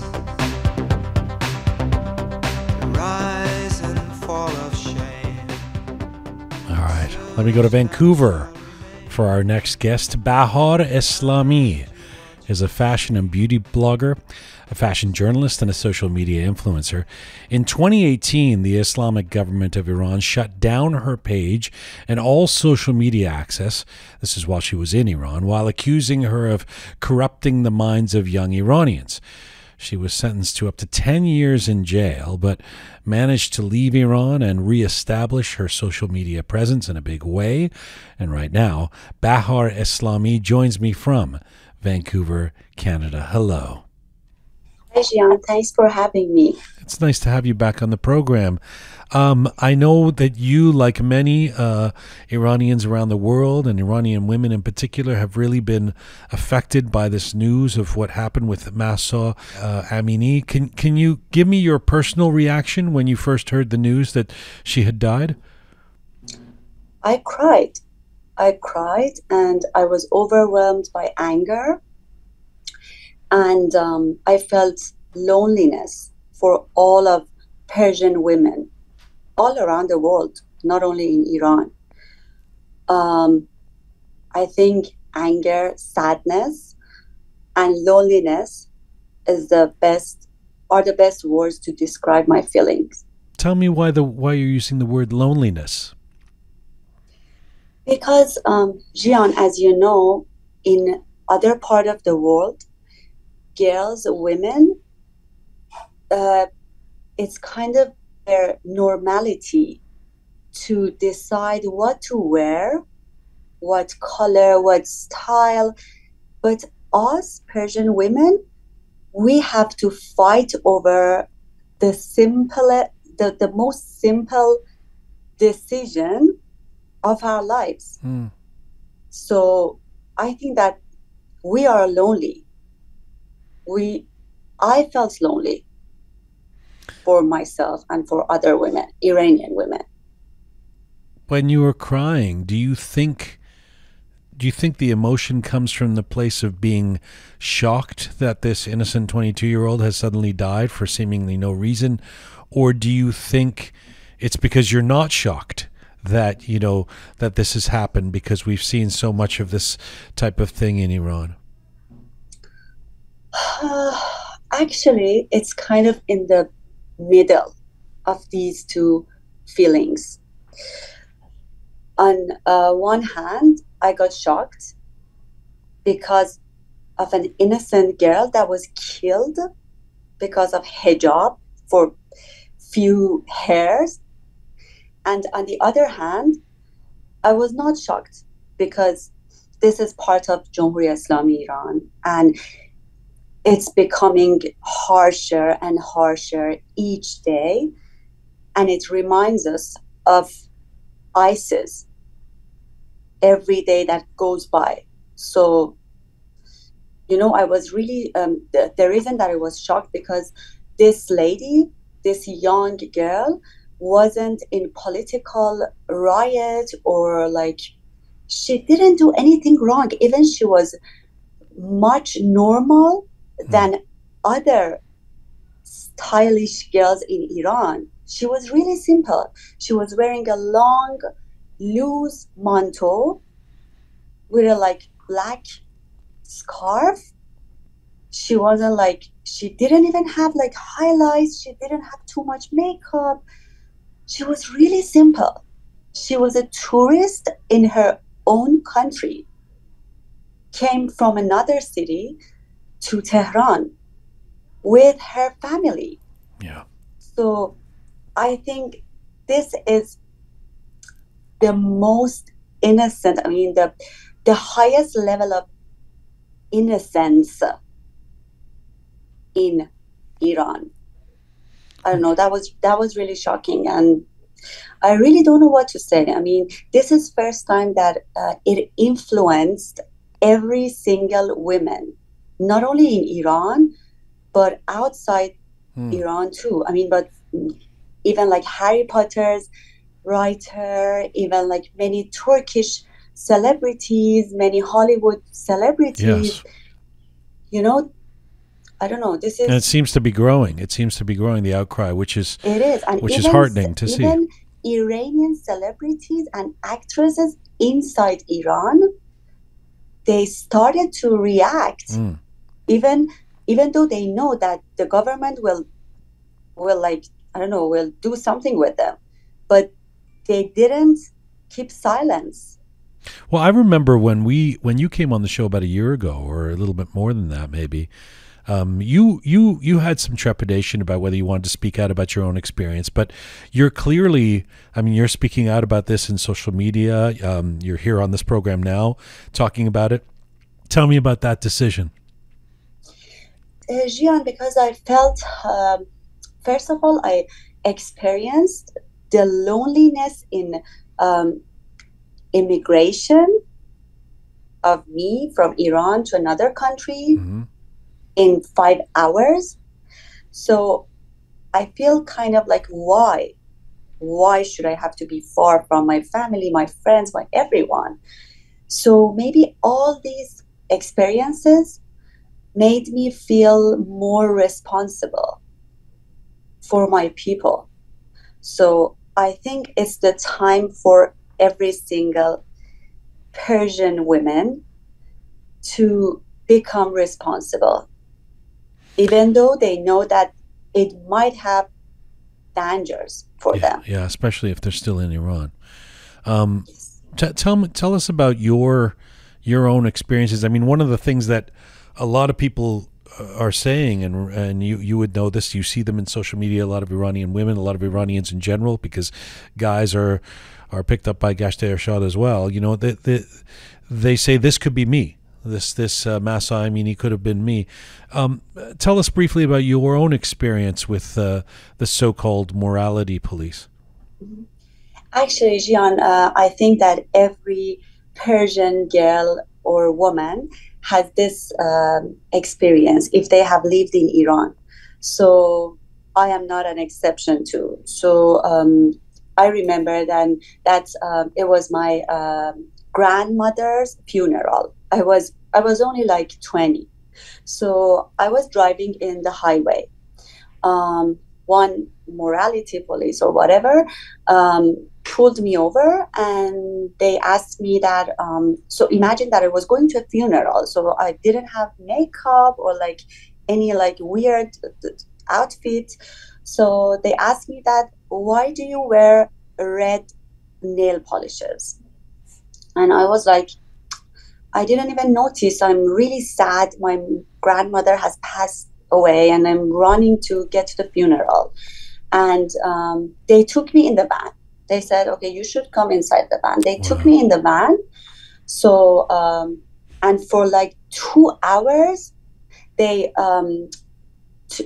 like drove in the highways and the like avenues, and they were like talking to me that if you come out like this, like you will go to hell, you will burn in, I don't know, fire or whatever. And then after then they said, right now, are you like clear? And I was like, because I wanted to run to my grandmother's funeral. I was like, yes, I'm clear. Just please don't take me to Bozara, the exact place that they took Mahsa Amini to, that center, because my mom and my dad are at funeral. So no one is here to take me out of Bozara. So those ladies said that, okay, we will kick you out here. They kicked me out in the middle of one highway, that I didn't even know the name of that highway. So I was like in the middle of highway, like watching everywhere that what should I do right now? By that time, there wasn't any like Uber, like online taxis or stuff. So I was just like called my friends. I was like, okay, I'm in the middle of nowhere in a highway. Just please come and save me. So, and this is about nail polish, right? Right. Red nail polish. I mean, do you? I was asking one of the other guests this. What do you really think that's about? I mean, surely that they don't really actually care about the color of your nail polish. So what is the point of this? Do you believe? Because I think Jian, women are getting stronger and stronger in Iran. So it's funny, but I always tell all of my friends here that next revolution gonna happen with women. So I think that first thing for government is to control over women. So if they give the right to women to choose their own outfit, so women will become further and they want to have right for everything. So I think this is the most important spot for Dorreh Eslami to control. So I think that if they lose authority on this area, they will lose their power. Final question to you. I mean, it's impossible for anyone to know in terms of anything empirical, but do you feel like, or do you believe that this is a turning point somehow?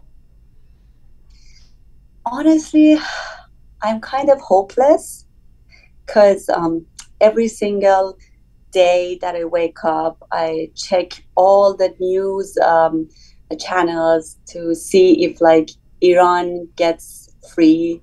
And I fly back to my country, but every single day I'm like, okay, no hope, no change. Honestly, I'm hopeless, but I think that this is gonna be one of the most important points from 88 riot, the Green Movement, till now. Yeah. From 2009 till now. Yeah. Yes. Bahar, thank you for making the time, and always love having you on the program. I appreciate this. Thank you, Jian, for giving voice to us to talk and let other people in the world hear that what is going on for Iranian women. Thanks a lot. Merci. Bye-bye. مرسی ممنون.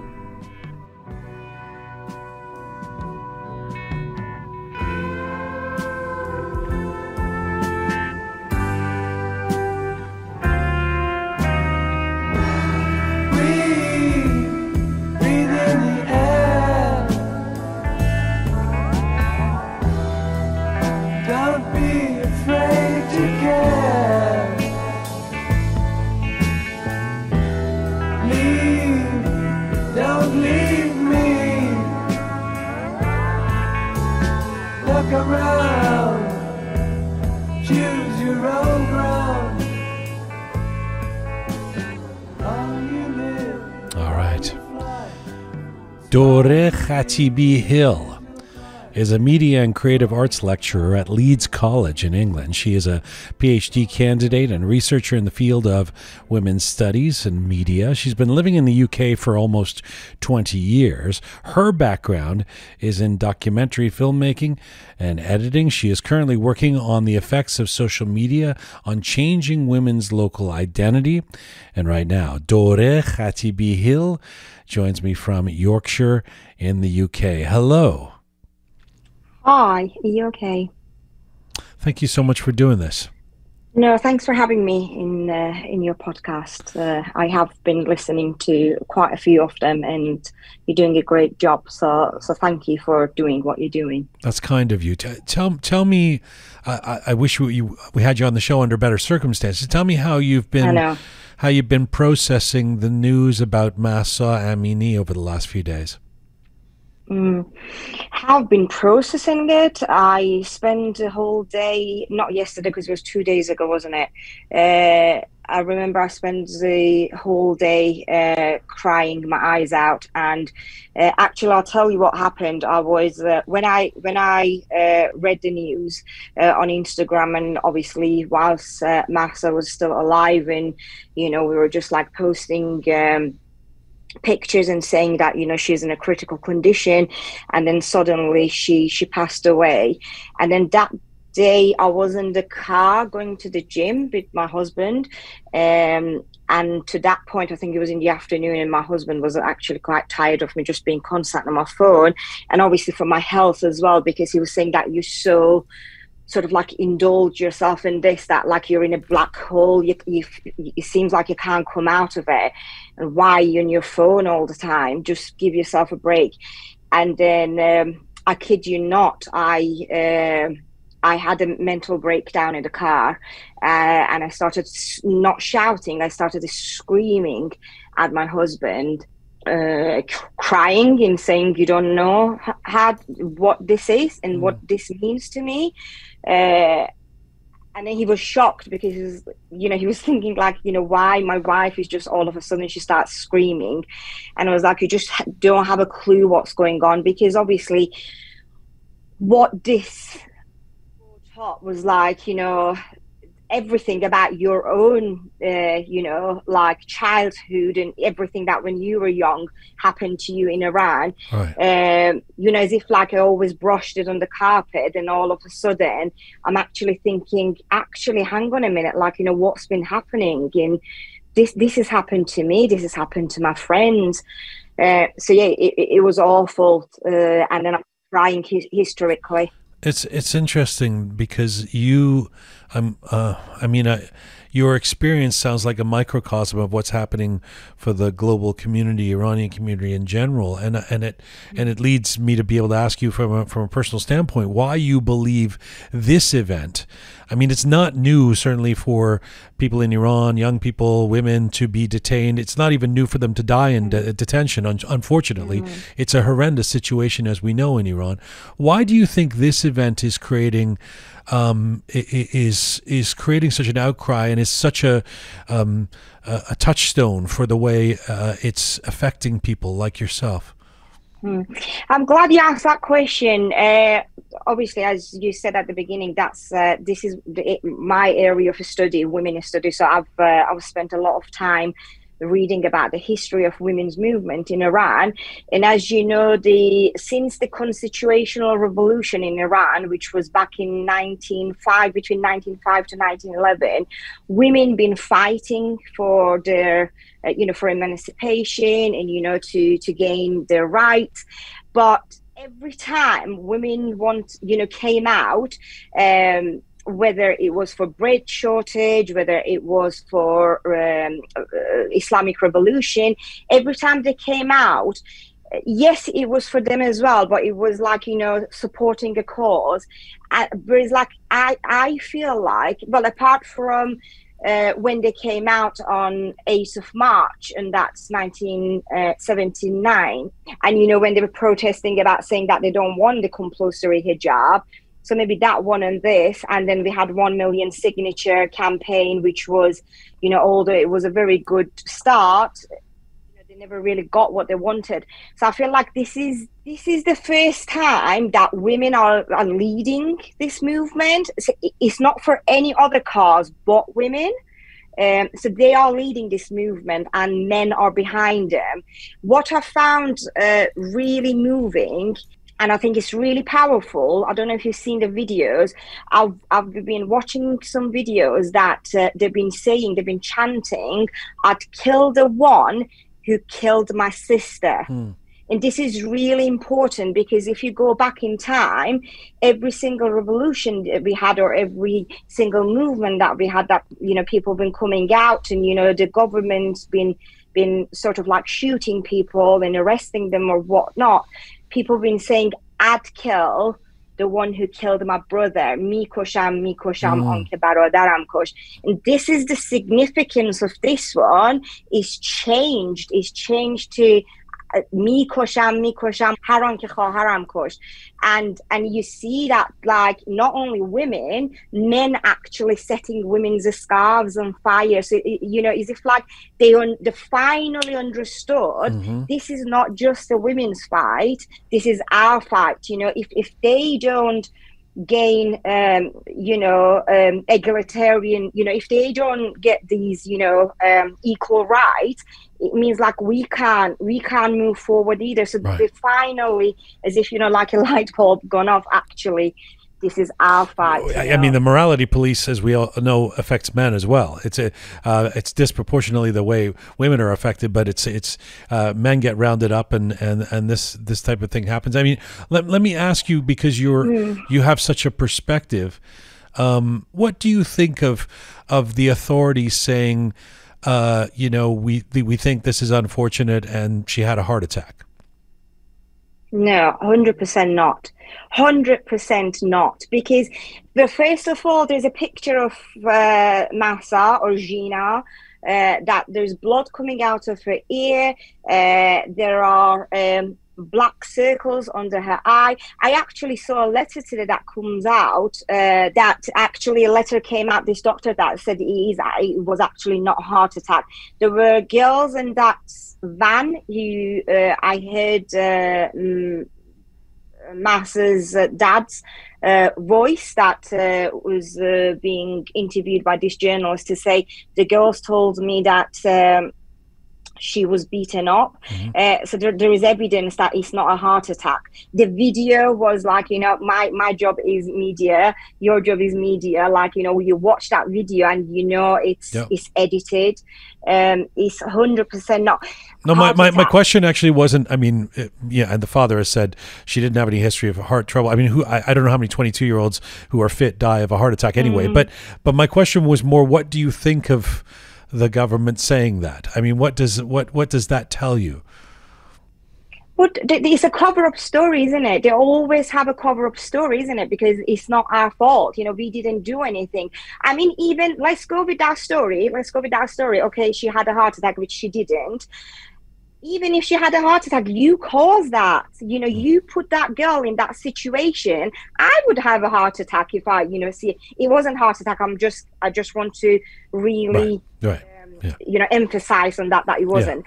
But you know, you put that girl in that situation. Obviously, that happened. But that's a cover-up story. It's another, you know, Ukraine like plain story. You know, that they got a cover-up story for. Why do you think, I mean, you study media, and you study women's issues, and you know the situation in Iran. When it gets to this level, I mean, it's tough to say that we've seen so many atrocities, people being shot in the streets, a plane being shot down. It's you know, we've seen a lot of death, to be honest. But why do you think at this stage we're still not seeing much attention to this from international media? I see a lot in Persian, you know, Twitter, and Iranians in the diaspora on their Instagram. But in terms of international media, a BBC story here, one on The Guardian, maybe one thing on CNN. Why isn't there more? I actually disagree with you. I think we have. You know, if you compare it to other things that happened, like recently, Mahsa's hashtag reached 2 million, which is the second after Say No to Execution.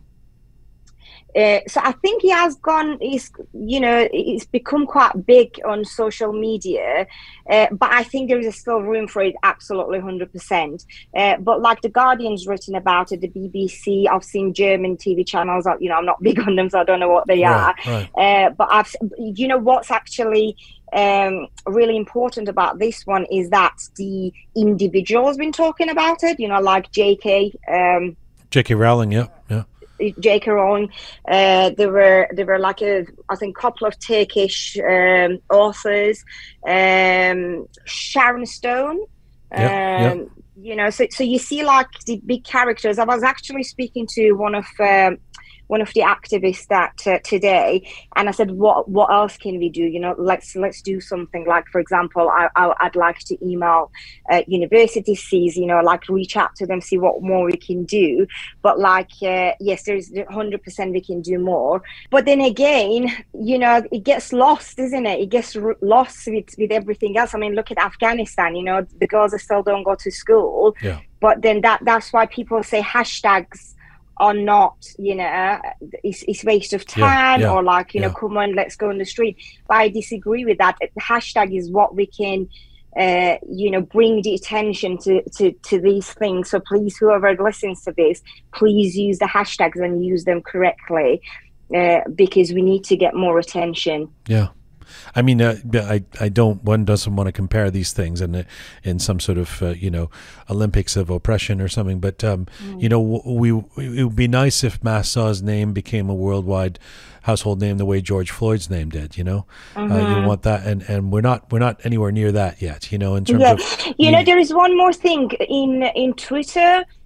Most Iranian write in Farsi. Maybe we need to encourage people to write more in English. And I think everything, like in Instagram, is all in Farsi. Like today, for example, I called on all the women activits.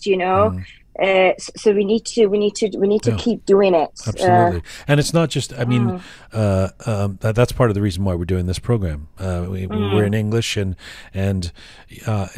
frankly, it's not even just non-Iranians. There are second and third generation Iranians that don't do their business and don't follow things in Persian language.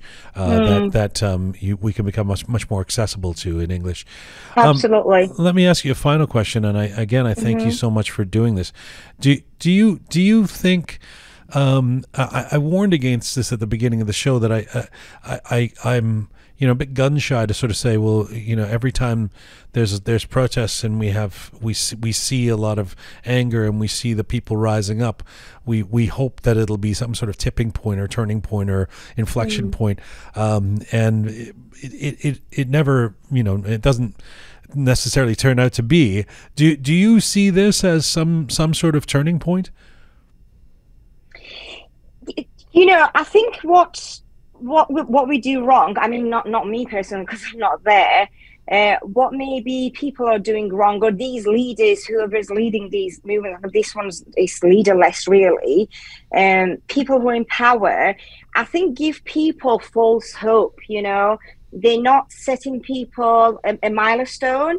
Do you know what I mean? It's like every time there is a problem, we're not actually aiming to solve that issue. Like people just straight away want to change the regime. Okay, and that, I don't know. I'm not an expert in politics. I can just say from my personal experience that it might happen tomorrow. I don't know, but I don't think you can always aim that that big.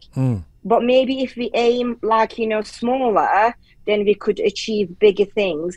But whether this is going to be a turning point or not, all I know that is something big happened, because in a place like Sakres, like Sanandaj, as we know, men are very ghayrati, but then men actually came out with women. They said actually, they don't want the scarves. So I think what this changed was the men's perception towards that scarf, which I said today on my Instagram as well. It's not just a scarf, it's not just a piece of cloth over your head. It's the thinking behind that scarf, hijab.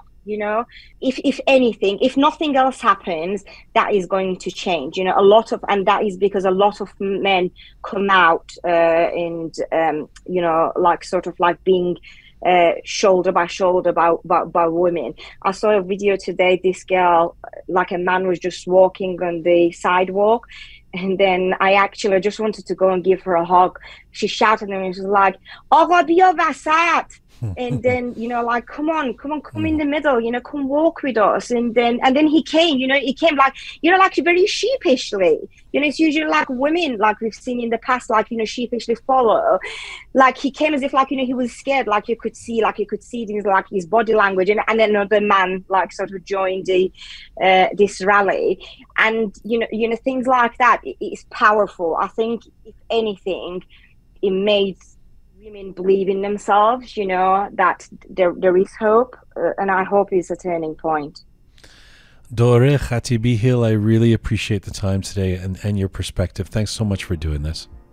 Thank you. Thanks so much for having me. Bye-bye. Bye.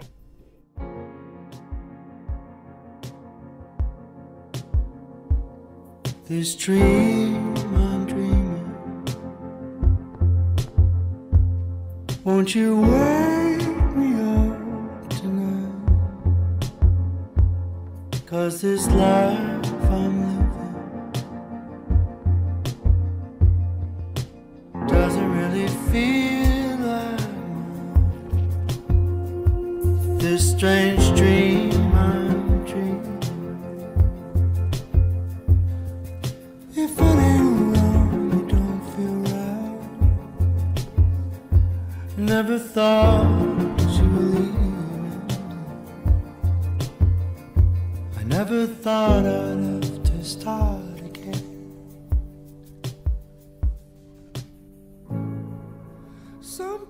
All right. Our final guest for this Roqe special is a singer and Sufi dancer who moved to Canada from Iran just a few months ago.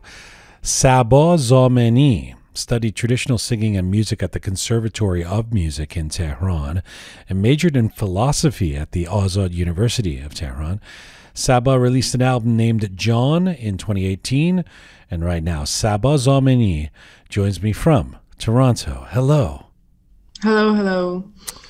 Thank you for coming on the program. I'm sorry that it's under sad and difficult circumstances, but we appreciate you doing this. Me too. Thank you so much. So, Saba, let me just start by asking what your reaction was when you heard that this 22-year-old woman, Mahsa Amini, in Iran had been detained and then had died last Friday. So obviously, I should say that was so moving, that was so heartbreaking, and it reminds me all that happening to me before, and that was so ugly face of Iran, which none of us want to see. Even if we are out of Iran, we don't want to hear about these kind of things, and it's going to worse and worse and worse and worse every day, all day, and this is it. It's so bad. It's so shocking, especially for someone who hasn't lived in Iran in recent years, like myself, and for a lot of people, just to hear this story, and it's just so horrendous that these kind of things are happening. Can I ask you, though, as someone who just came from there, are you surprised? I mean, these detentions don't always end up in death, but did you react in shock, or did you react in a sad resignation that these kind of things are inevitable? I should say, even if you leave there and see with your eyes and hear with your own ears every day about this kind of happens, still is shocking, still is, it's so unbelievable.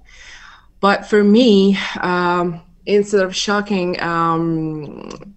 that was so disappointing. Again, like you disappointed about a thing, about a particular thing over and over, and still shock you, make you move, make you feel sad over and over and more, and this is still shocking. Never you can use to it.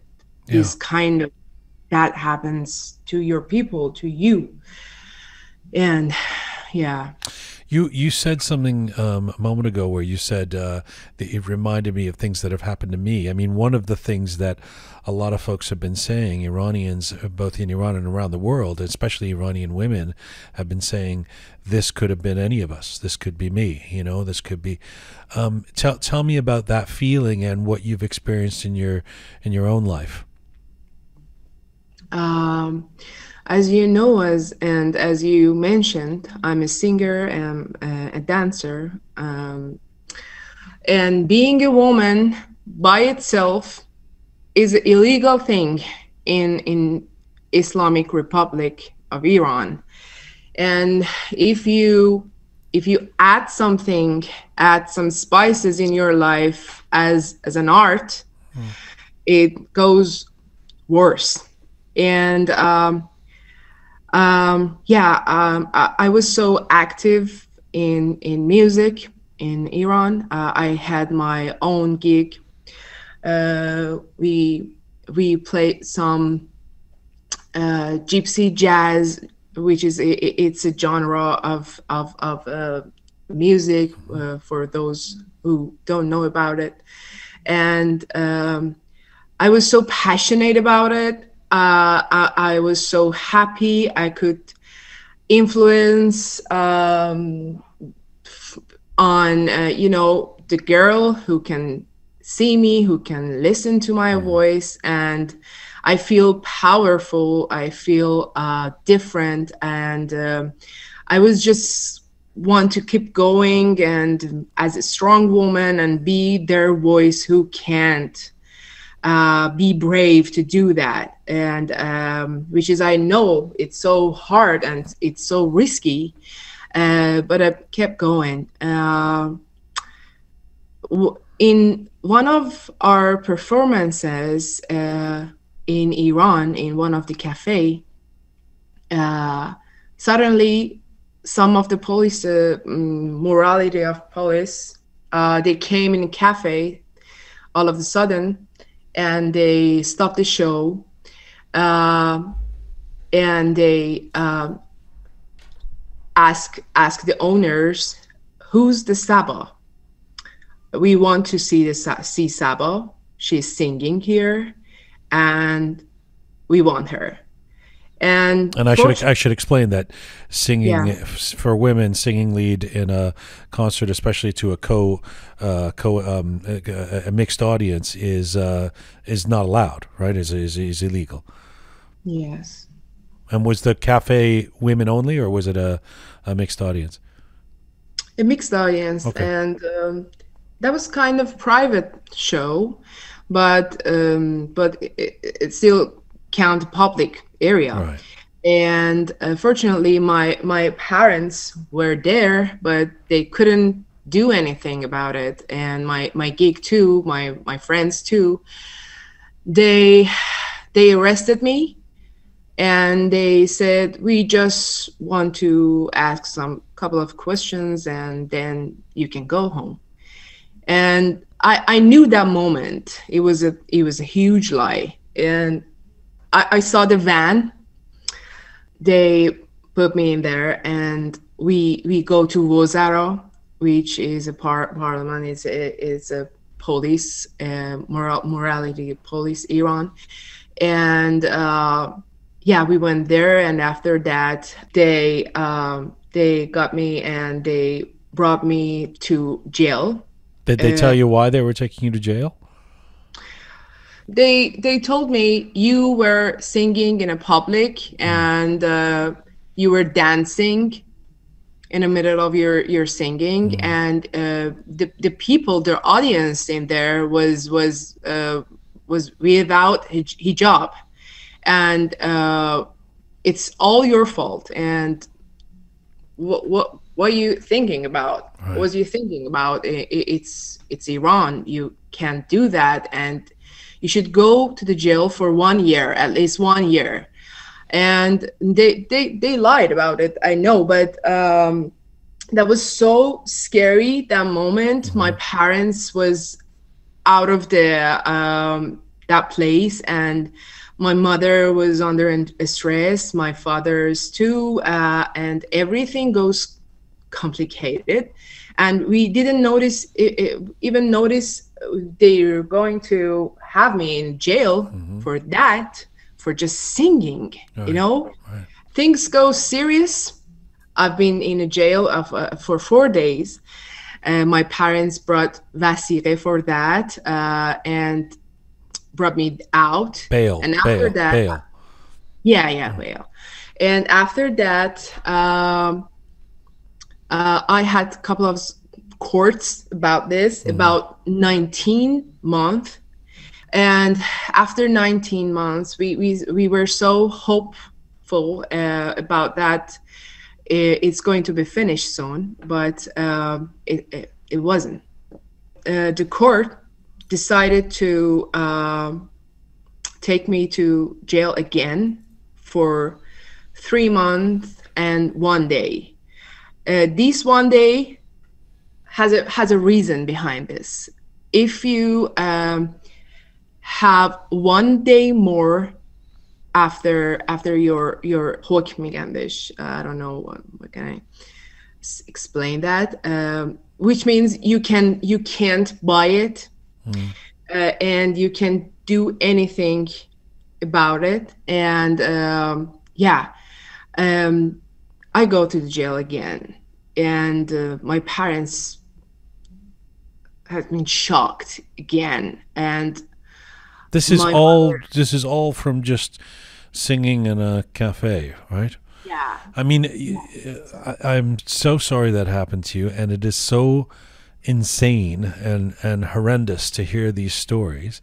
And at the same time, what do you make of the fact that someone like Mahsa Amini, I mean, she was literally apparently doing nothing, you know? I mean, she was a tourist in Tehran. How do you get your head around that?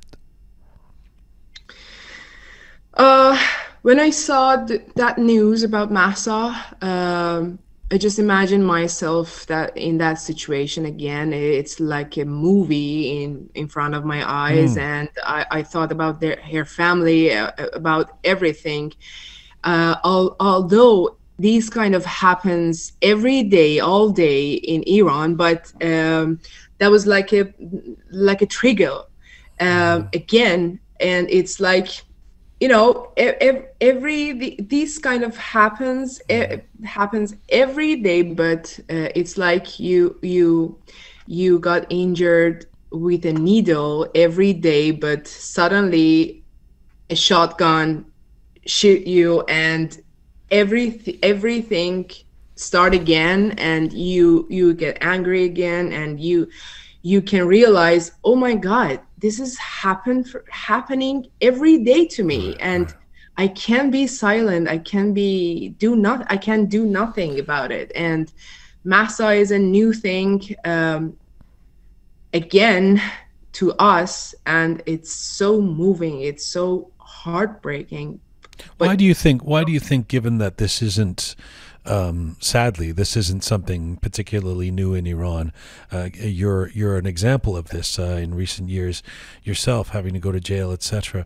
Why do you think this, and there are people who die in detention, have in the past, why do you think this event has created the outcry it has? And do you think that this represents some kind of turning point? I hope so. I don't know, because they're so dangerous for us. They can do anything you even can imagine about. And people go for protests, and people are brave, but they're tired. They're tired about all these kind of happenings. And I hope so. I can see the anger in people, and they can't tolerate anymore. And this maybe Mahsa is a trigger for for people can stand up again, can go on the street and say something they can't imagine. They can say these kind of things because they are dangerous for each of them. And but they angry. I think it can be something. It can meaning something. You came from Iran just 7 months ago. Do you think if you were in Tehran right now, you would be joining those protests? I mean, they're incredibly brave, the people who are out there protesting. I think that I should do that. Yeah, I should have do that. And I did that before. And although my parents was they don't want me to do that. Sure. But yeah. I think it's our responsibility to do that, to something change, and yeah, I think I'm pretty sure I would do that. Saba, I guess you're an example of someone who, they tried to scare the shit out of you to get you to stop doing what you love and to stop speaking your truth, but it didn't work, did it? You're not going to stop. No, I sang when I was in jail. For the women are there, and I make them dance, I make them cry, and I was thinking, this is me. They can't stop my mind. They can't stop my voice.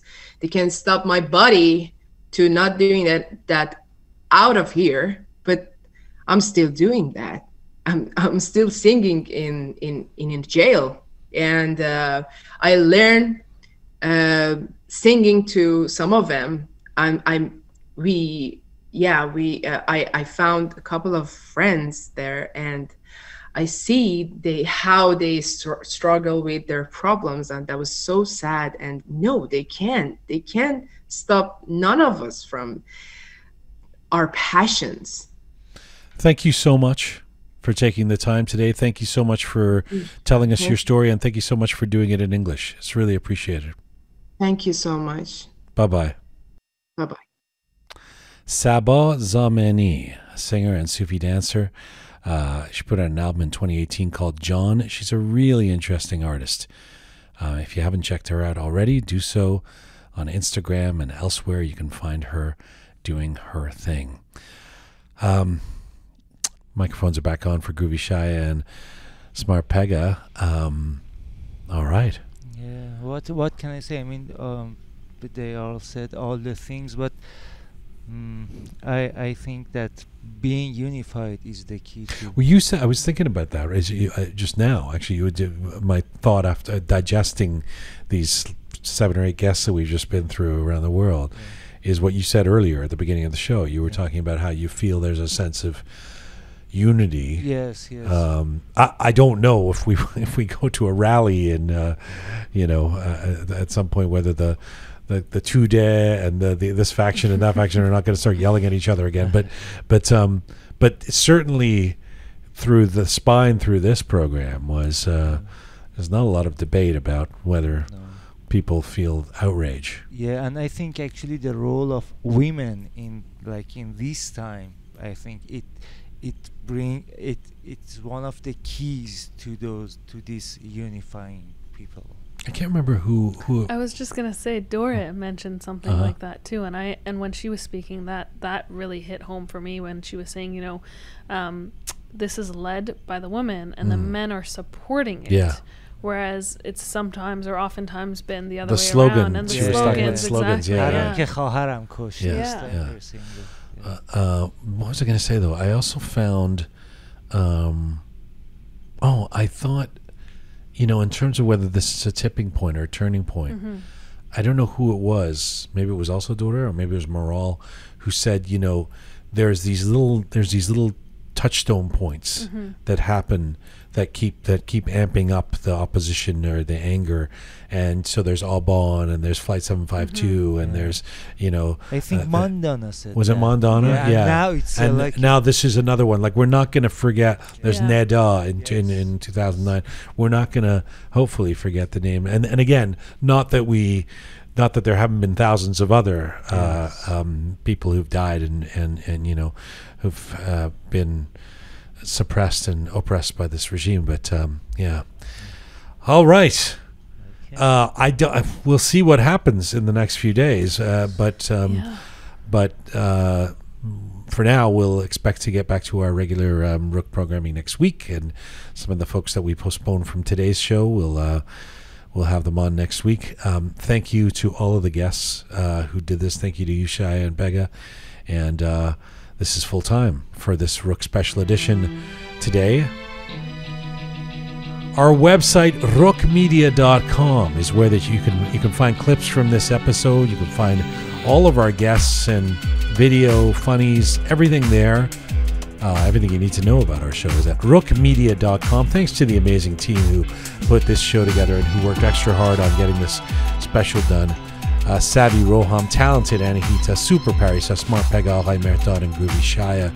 Thank you to all of you out there for supporting us and sharing our content. If you don't already subscribe, please press that subscribe button on whatever platform you're on, or subscribe on all of our platforms. You can do that as well, so that you make sure you don't miss an episode. You can find me on Instagram at Jian Gomeshi, and as ever, Mizun Bashi.